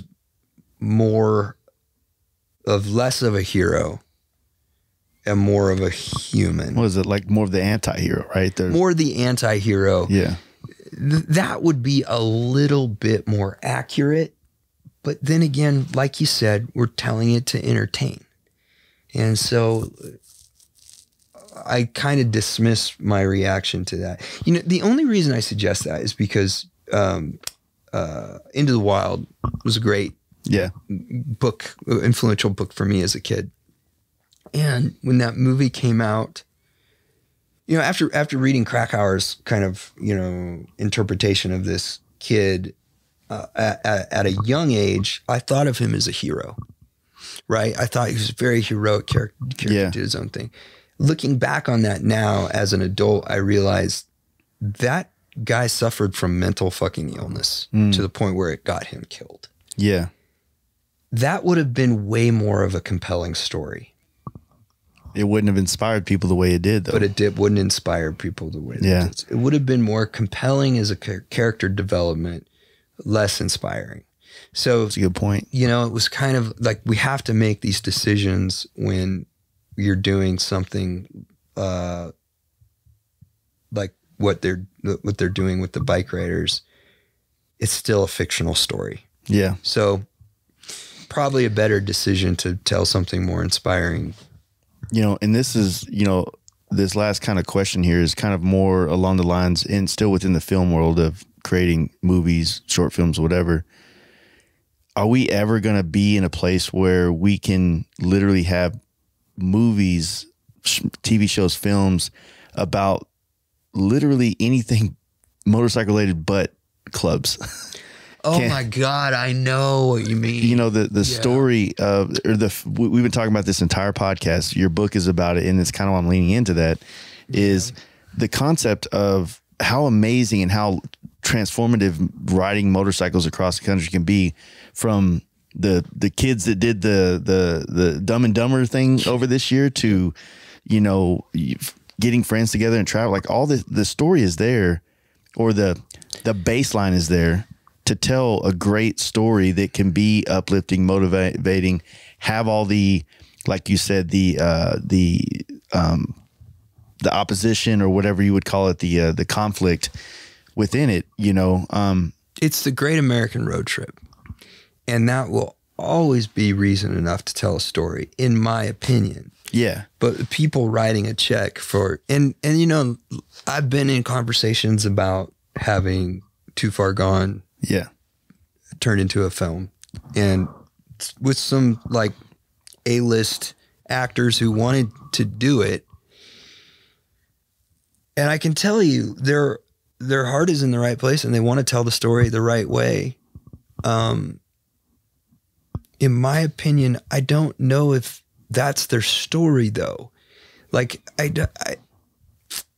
it'd be a hard one to let go to be done unless I was doing it myself, and no one's going to take a chance on a nobody. Have you written a script or anything? You know, I've written that script. I mean, I have it arced out, and you know, it's halfway written as a script in its first draft, but the arc is there. And for me to finish it, I'm going to need to get a development deal because I just don't have time with everything that I have going on. And if I do all this work myself, the reality of it is, and if I do all the work as in writing the script myself and trying to get the deal done myself, it most likely won't get done.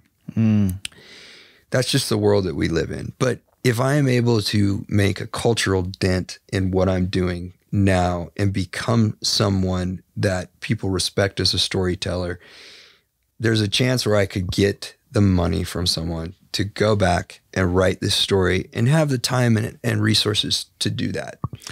Would, you know, because I know you've acted. I mean, I've seen a lot of one. Is that how you put it? Yeah. So is that something that you would do yourself, or would you put it? Yeah, that's a weird one, right? No, I would never play myself, but I did the conversations that I was having earlier on, the conversation was based around me playing Ethan. Oh, that'd have been cool. Which would be really fun. And I've done a deep dive into character studies. Yeah. My closest friends, you know. Yeah. And he's such a developed character in real life, you know. And, but I don't know that I would. I don't know where that would come in. I probably not. But that would be the only way that I would probably consider doing that. And by the time that I realistically would get the money or the authority to do something like this, the resources, I'll probably be aged out of it by then. But so by that time there'll be a whole nother league of actors that are in the zeitgeist. But that's the fucking sad part is I could never get the money to do this without a celebrity coming along and saying, I want to make it. Yeah. Yeah. It's so frustrating. It doesn't matter how good the story is. It doesn't matter how inspiring or how many people it could potentially reach. The fucking cowards making the decisions to send these films into life will never take that chance. What if you did it with a cape on? That might do it. Yeah. That's a great question. Yeah. So, you know, as you know, big comic book fan, I've always loved comic books growing up, and you know, when Marvel started doing what they did in 2008, that was a connection that me and my son shared together. That's cool. So watching those movies and staying connected, and you know, obviously, what kid doesn't love Spider-Man? Dude, what a franchise they've made with these. And so for me, that whole thing has been something for the last, you know, up until recently, was a 10-year span of my son and I going to the movies together. That's really cool. You know, and you know, now, you know, I've heard people say, oh, well, it's just there hasn't been like a great story that's been out, and some of the stories that have been chosen to put the energy and effort into to make a movie hasn't really resonated with, I don't think, my generation much. No. You know? Yeah. And you know, now that, and I think that they wonder why movie theaters and going to the movies is going away, and it's like, well, you're either making stories. You're making movies for people under 20 and people over 50. Yeah. And so the idea of going to watch a movie has kind of been pulled away. I'm actually interested because the movie that just came out with Zac Efron and the Iron Claw. That's I grew up with that. That's the wrestling. The Dallas. That is where the Von Erichs were based out of. Oh, okay. And they were my parents' age, and not in my parents' like friends group, but in the circles that my parents ran. Right. They were a part of it. So I, you know, my family, we'd be at the drive-in doing races, and that's the Von Erichs car right there, because they'd be in all this other shit. So seeing them make a movie about it, I'm interested because of my connection to Dallas and being in the 80s as a young kid in the back of a car, and you hear their names. You know what I'm saying? I'm guessing the reason that movie got made was because one of those actors took an interest in that story because it was presented to them on a pile of stories, potential movies that they could be involved in. And they read these scripts and they said, this one sounds really interesting. And so that's what you mean by it has to be an actor to green light things now, rather than The latter. Yeah. Or it has to be a director that every actor wants to work with who says, I want to make Nolan this kind of thing. Yeah. And then they're like, I want to make a movie with you. I don't care what it is. I'll do it. Yeah. Yeah. That makes perfect sense. Yeah. I mean, there's, you know, there's been a handful of great movies that have resonated with me, but, you know, visually, like as being surrounded or trying to surround yourself with photography and then wanting to be better at making videos or whatever case may be, you start to look at movies in a different way. You start to be inspired by the way they light, the way they compose, the way they, so much more. It's a different experience now for me to watch a movie than it was 10 years ago. Right? Yeah. Once you see how the sausage is made, it's kind of hard to eat it. But you know, like I wonder, I just hope, I hope more than anything that, after this movie comes out, that maybe people that are in positions to tell or make things happen, or like we said, the YouTube idea, you can get more people to start looking to just turn this page of the motorcycle world over for the next layers of content that could be, you're right, be interesting to tell a story that's different, but along the lines of that motorcycle. What is it? The Fastest Indian. I liked it. It was a family friendly movie. I liked it. At its time, it was exactly what was being made. But you know the craziest thing? Wild Hogs. Yeah. The premise of that movie is joked about. Like, you hear it in other things. Hey, once you have a midlife crisis, go buy a Harley or something, you know? Yeah. But the truth is like it like that story could be turned around on another angle, played seriously, and it could have been a very interesting and uplifting story. I agree, dude. I really do. It's a friendship. Yeah. And it's the road, and it's a very simple equation. It's kind of like it's the hot tub time machine story, honestly. Hey, we haven't been together in forever. Let's do this thing to get us back together. Exactly. And then you have an adventure, you know, a little different, you know, play on, you know, enemies, if you will, but the concept. And so I just feel like, you know, it would be nice to see movies that are showing, because what it will also do to the culture of motors, the bikers, right? It'll, you know, the tough guy, cool guy, the outlaw. It's very romantic, but realistically, I feel like it's. Sometimes I wonder how the hell. It's the only thing that ever gets shown. Dude. Yeah, it's so sad. You need that. You need that Coen Brothers take on it. Yeah. You know, that kind of like strips all that away. Or what was that? What was that Kung Fu? Remember that TV show? It was like old. It was real old, and I guess the guy that was the Kung Fu. Was it Kung Fu or Samurai?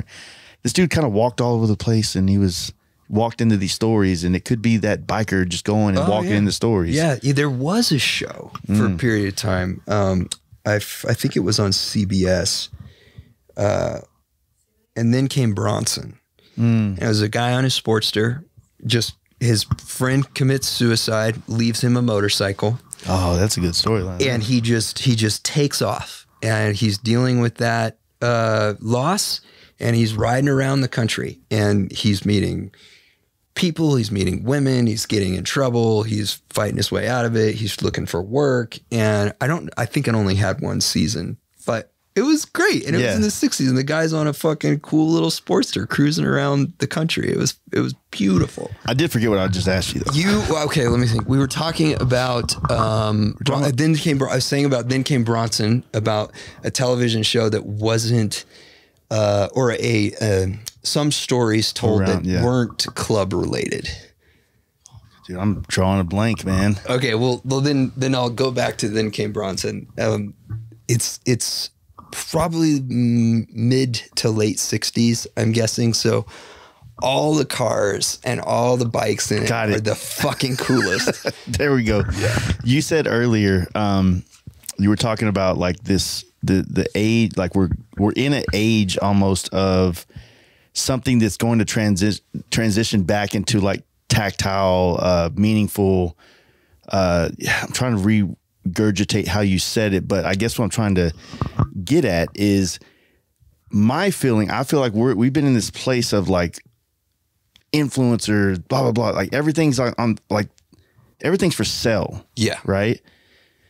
And I feel like because everything's been for sale and because everybody's bought it and they're still unfulfilled in their connection to whatever they bought, that we're working back into an age of buying something that does more for them personally than socially. I sure hope so.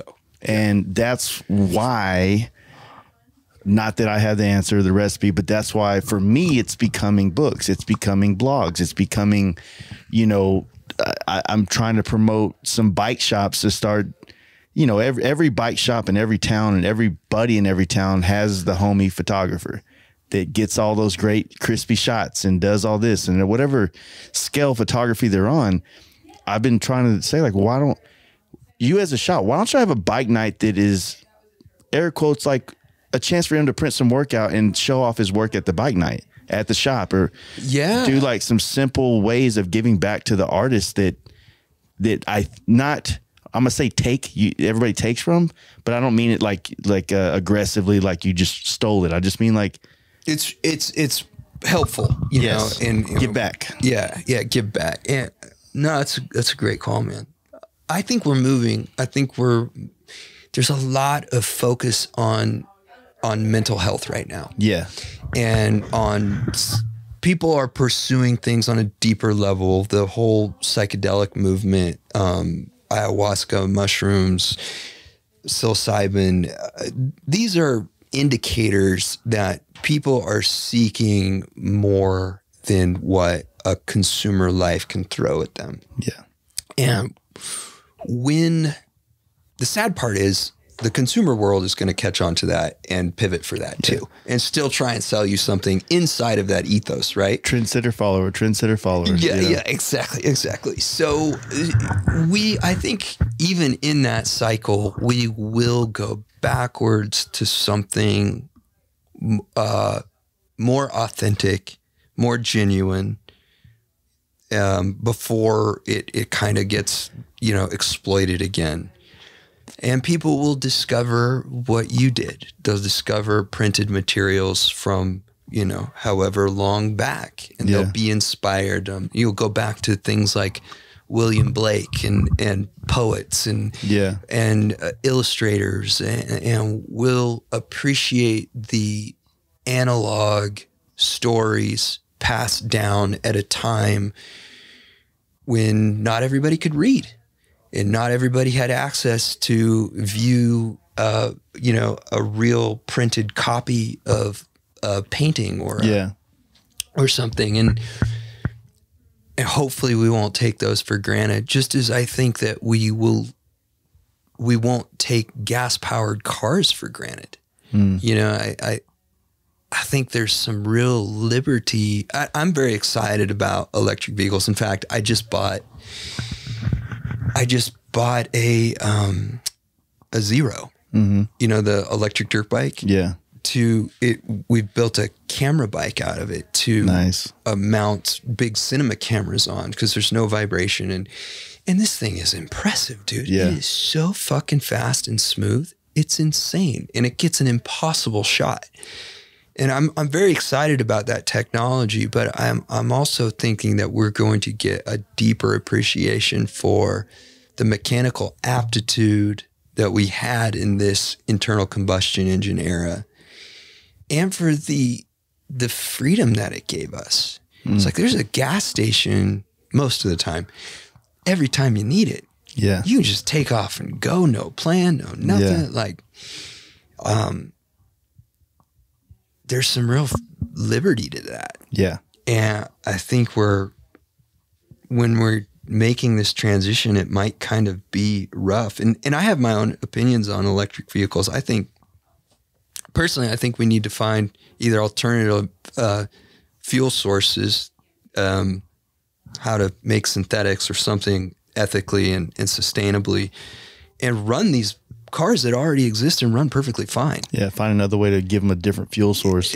Rather than strip mining the world for minerals. Because if you look at a fucking oil field, which I had plenty of them where I grew up at, and plenty of friends that worked in them, versus a mineral mine. Yeah.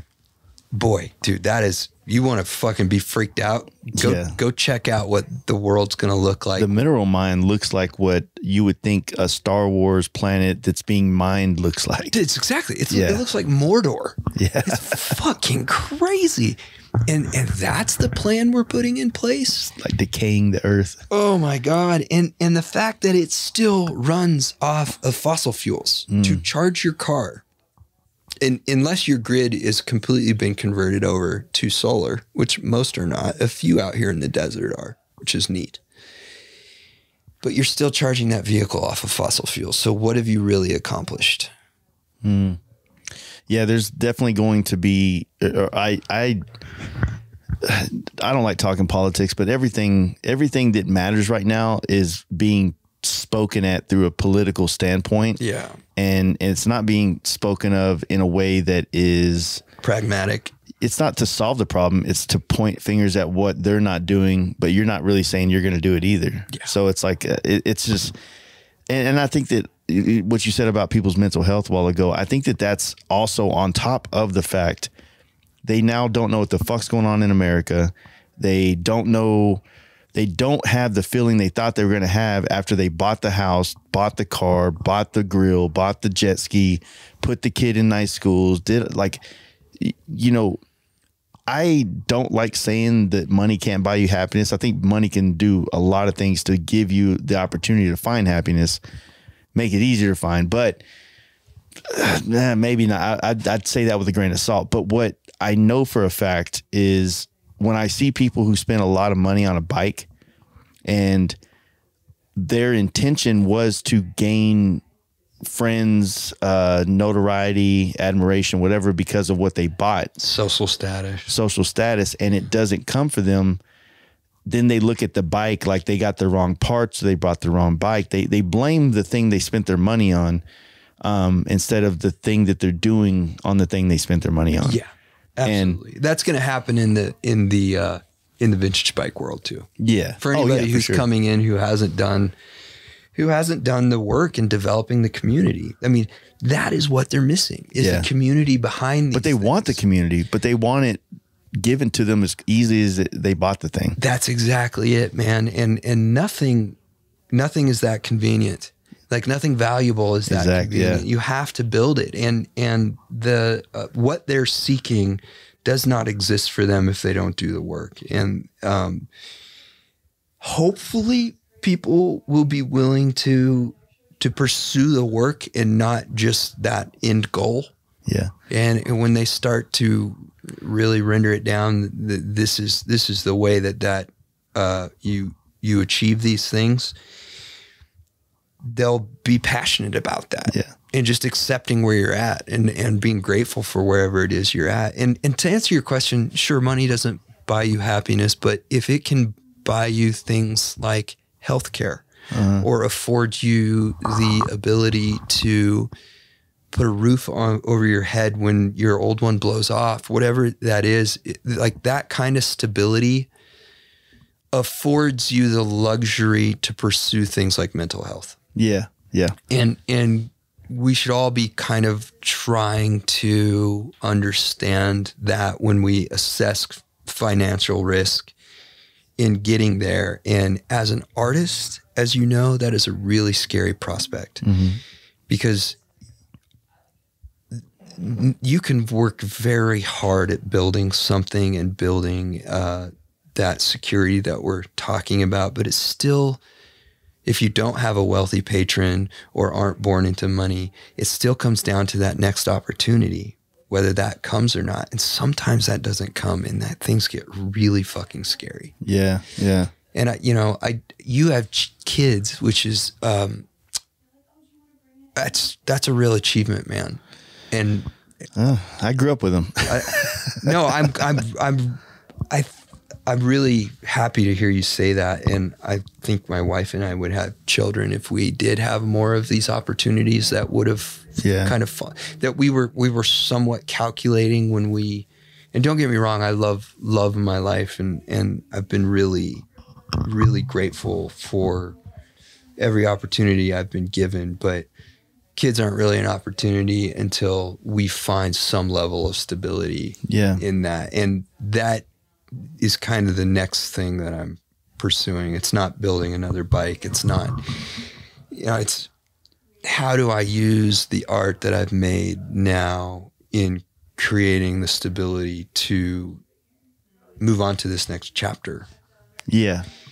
And the fact that you've done that is really awesome. I think you should know that people like me look at that as a huge achievement. That. Yeah. It's more like, because I had kids very young, it's more like trial by fire. You don't have a choice, right? Yeah. You either show up or you run away. Yeah. And, and like I said, I always say my daughter and I grew up together. Her birthday was on the 11th. She's just turned 22. That's awesome. And to me, the kids aspect is tough because, I'm not with two different moms. I'm not with either one of them. I wanted to, I tried my ass off, but I'm an artist and I crave change. I crave evolution. And sometimes that could be hard within people that don't, for some people change. And you can't force it. Yeah. You got to accept, you let people be who they are and love them for that, truly loving them, or accepting them. And for me, I have a wanderlust that was introduced to me in my 30s. I've curated my entire life to scratch that itch, but also, handle my responsibilities.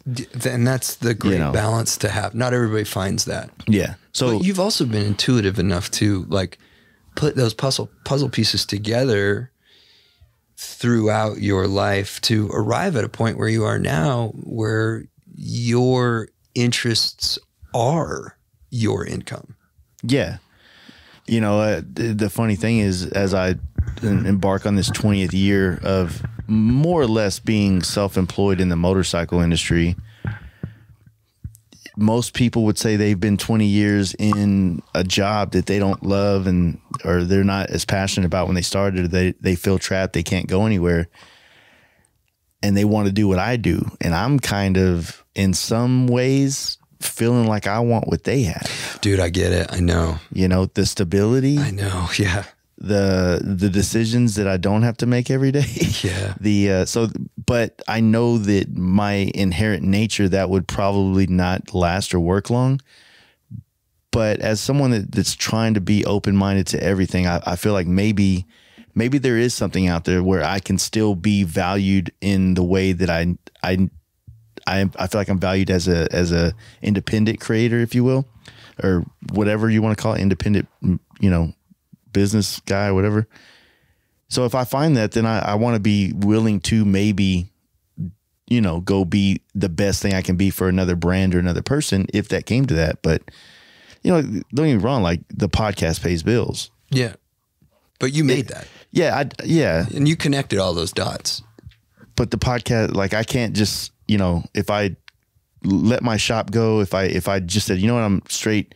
That's why my friends that would quit and do YouTube, I'm always inspired by that, because sometimes I feel like I got to quit one of my jobs and just take the risk, take the chance, like you did when you jumped on that bike that time, and see what happens. But I am also scared as fuck because my daughter's grown, but I got to be there just in case. No, for sure. And that's good to keep in mind. When I took that chance, I evaluated that risk as the timing in life. I mean, my rent was like $400 a month at that point. And I had saved up a good amount of money after 8 years of working for the same corporation. Mm-hmm.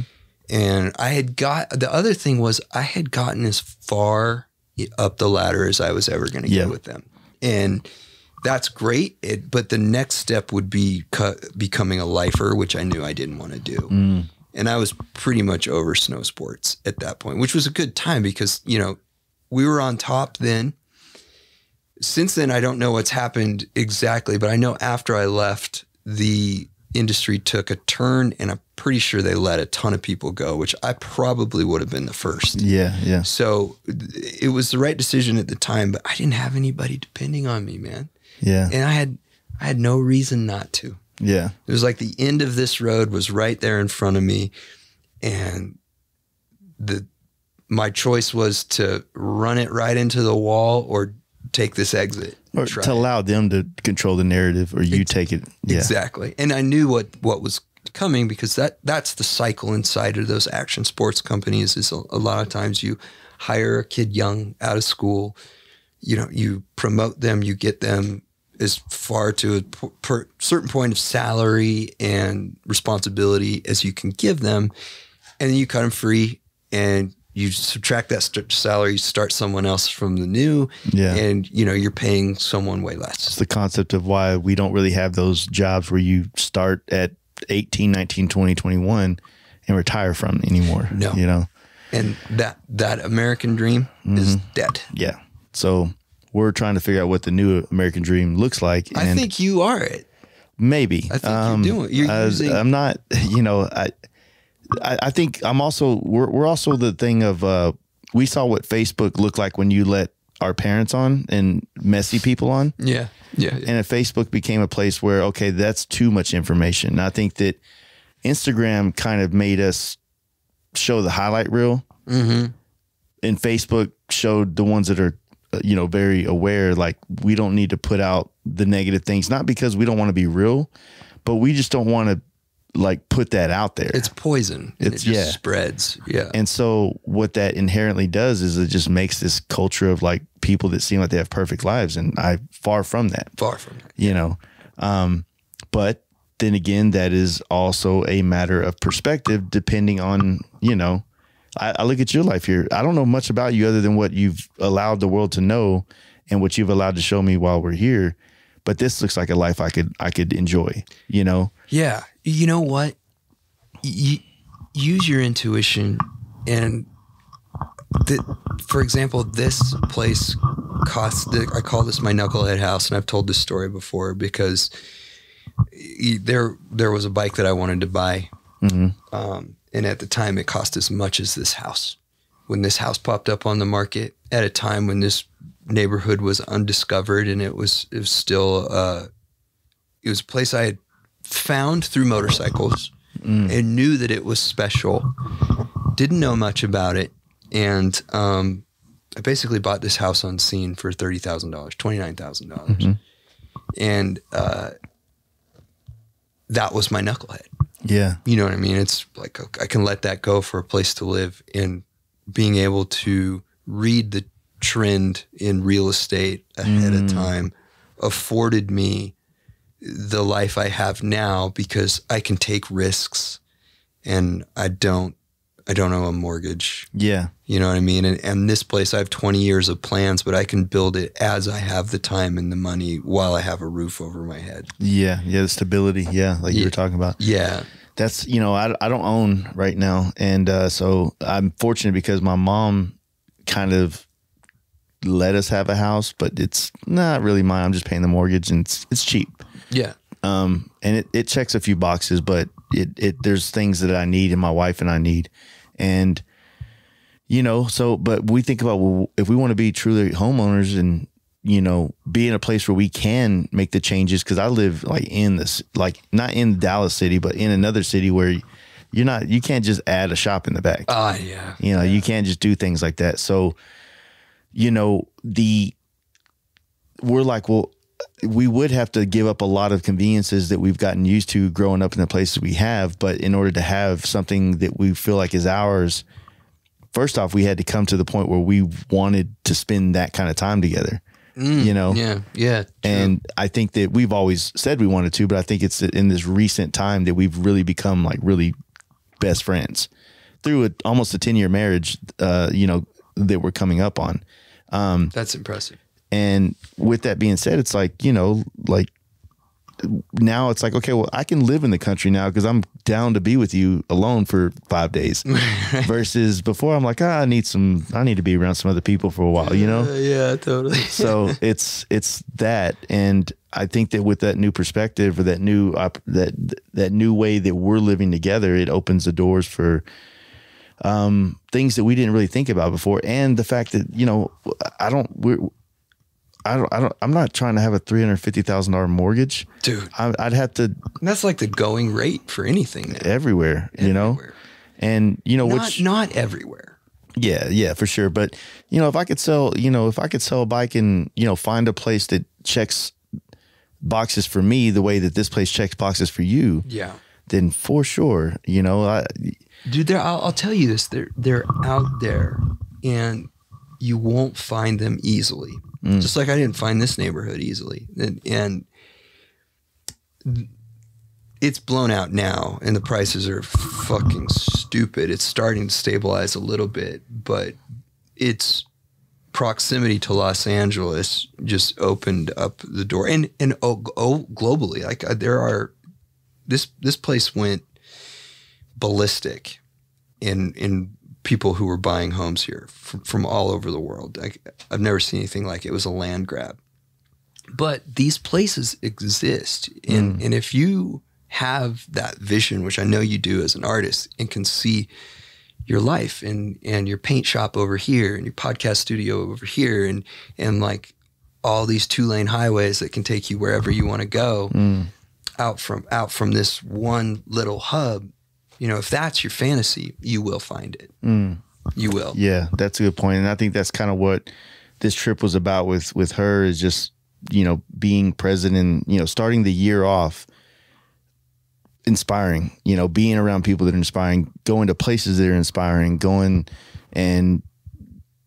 able to go home with like a drive, a drive to kind of like push through this year. And also, as you know, and we really do wrap this up, just being, to me, I can be in a car on a road trip, I can be in a bike, and I'm peeling on the layers of my mind back, like figuring out things in life, or at least asking questions to myself. Do you really want to do this? And so doing this road trip at the beginning of the year, it's like, not a New Year's resolution, but like a past year's like assessment. Did it confirm anything for you? I think so. The same way that I asked you if that trip that you took was a beginning or an end. And I feel like this trip is an end to last year. As much as I think I can also spin it as being the beginning for this year. Yeah.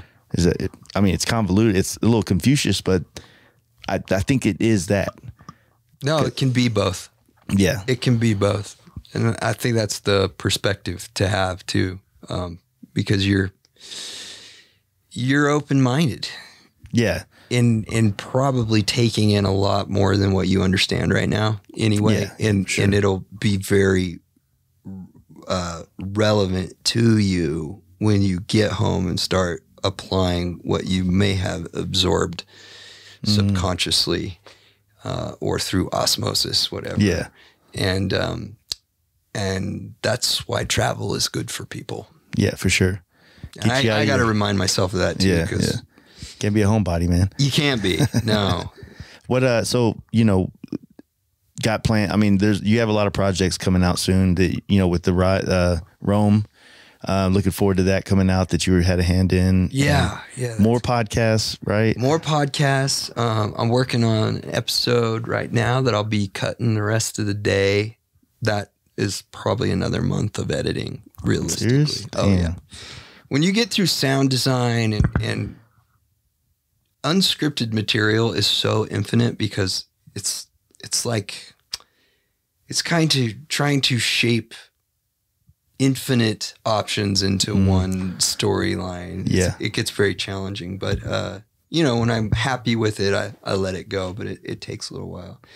But the biggest thing that I'm trying to do this year is get that camera bike working more for movies. Okay. And so I'm going to have to build a website and get the footage. I've only used it on 3 projects, but get that footage together and get that out there to get some work. But Scott Topher and I shot a short film last year that we would love to get. It's kind of a proof of concept / turned into short film for a flat track movie we'd like to get made.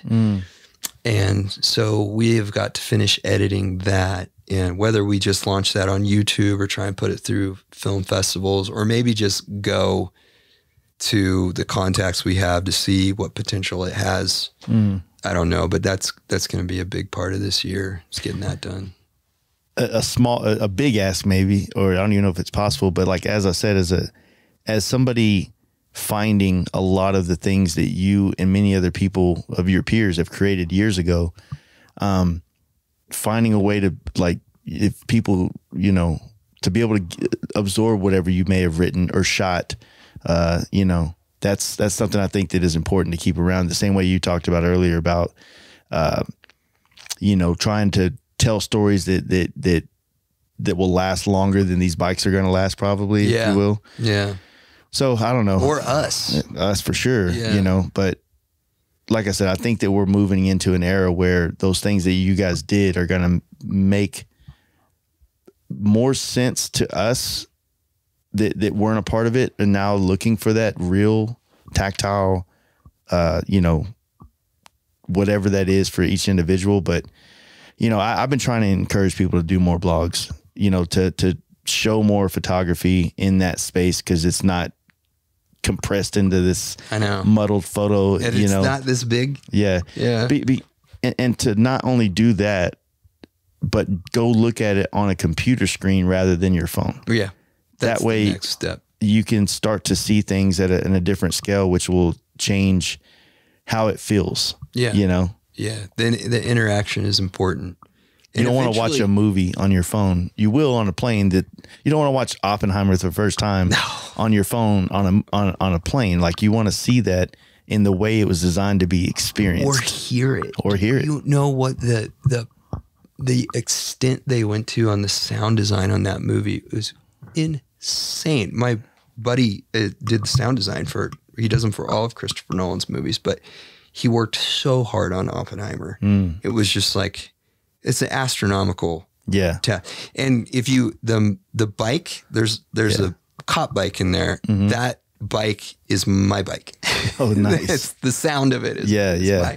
I heard that you had a sound package that you sell to license. Yeah, I want to make. I would love to make more of those this year, of different, like, I do a British package because it's hit with so many people, and it's kind of funny because I basically made it for myself for my YouTube channel, to develop those stories and the quality on those. But then when you start watching other YouTube stuff, you realize it's like, man, there are so many people shooting motorcycles that need the sound, like all sorts of bikes. Yeah.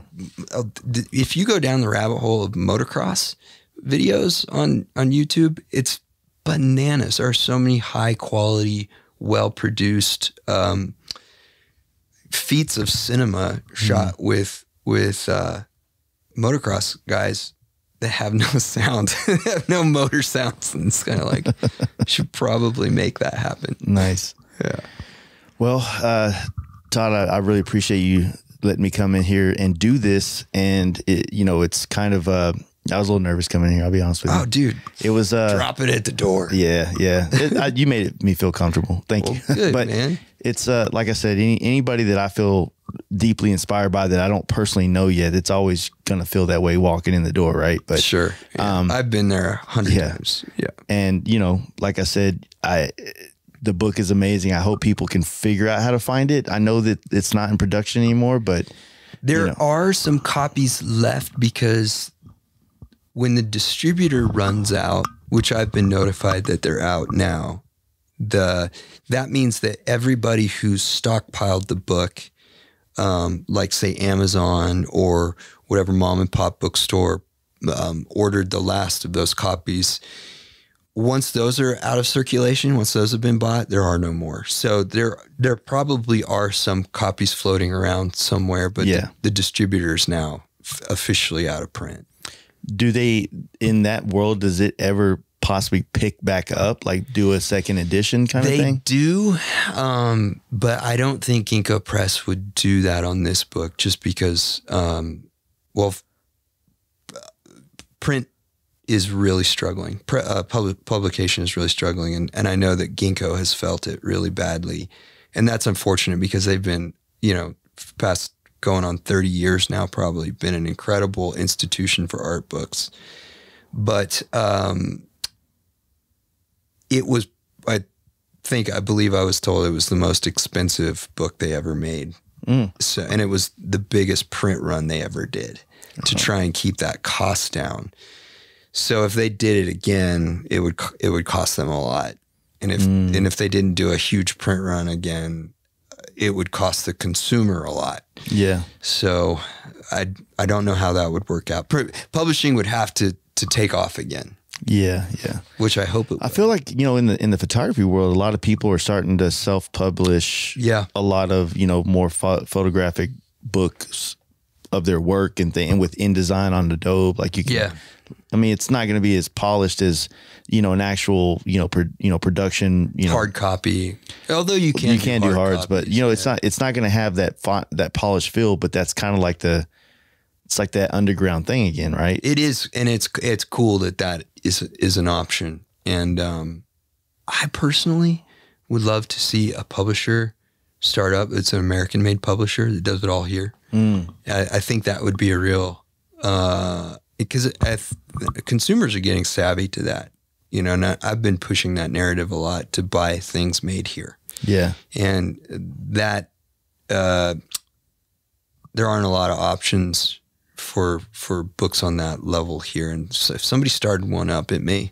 catch on. Nice. People may care enough to do that. Well, like I said, it was a very profound thing for me to find. It was what I was looking for at the right time, when it got laid in front of me. So thank you. I got plans and I'll talk to you about it afterwards, but it's inspiring. It's something that I want to honor yours in the way that it's done for me. Well, I appreciate that, man. And a lot and hopefully I know a lot of people that have the book, and I've been talking about it relentlessly on the podcast for the last 6 months. So, well, that's probably why it sold out. I don't know about that, but if people can find their hands on that, and not just yours, but anybody within this motorcycle culture of the last 30 years that's took the time to make things like that. Yeah. Like, Tim O'Keefe, who we were talking about, his publications are awesome. And I know, Mark Kirkland's been printing his own stuff and selling that too. Like, it's so worth it. Yeah. I mean, if I could have, I've got every stag and, the few of what he did with the few, I have that. Is he not doing that anymore? I think he's just taking a break. I think he's looking for the next inspiration for him right now. So I really don't know, and I don't want to assume at all, but he's an artist, man. And whatever he decides to do, it's going to have that Tim O'Keefe flavor. I love that. I'm excited for it. So yeah, Tim, get on it, man. We're all dying to know what you do next. All right. Well, Todd, thank you again. And hopefully we'll be able to cross some paths quite a bit more in our lives. Yeah. Thank you. Bud, thank you. Thanks. Big thank you to Todd for giving my wife and I the opportunity to spend the better part of the day with him, record this episode, and ask countless questions. It was the perfect way to top off our West Coast trip. Guys, please take a moment to check out our sponsors in the description below of this podcast. No matter where you're listening to it at, it's down below. You can also find a link to our Patreon in the description, where you can join and gain access to our new podcast series called Garage Talk. We release new episodes every Wednesday, and our latest ones feature Loudmouth Devin, Corey from Main Drive Cycle, Craig from the Down South Campout, as well as Rennie from Easy Rider Cycle. Join our Patreon community, get access to the group chat, make new friends, and get behind the scenes glimpse of the fast life. Come on, guys. So, this was the last podcast for February, but this week on Garage Talk, we have our T-Bar Tuesday operator torqued up Trey, and next week we're bringing you Jaden, aka Dragon. In March, we're coming back with a bang. We've got Robert Cheek in the Dry County Moto, the Whiskey Boys and the Fast Life Campout, followed by the podcast we were making on the road trip to Milwaukee. Don't forget to tune in. I appreciate you all listening, and for those of you attending Mama Tried, we'll see you guys there. Peace.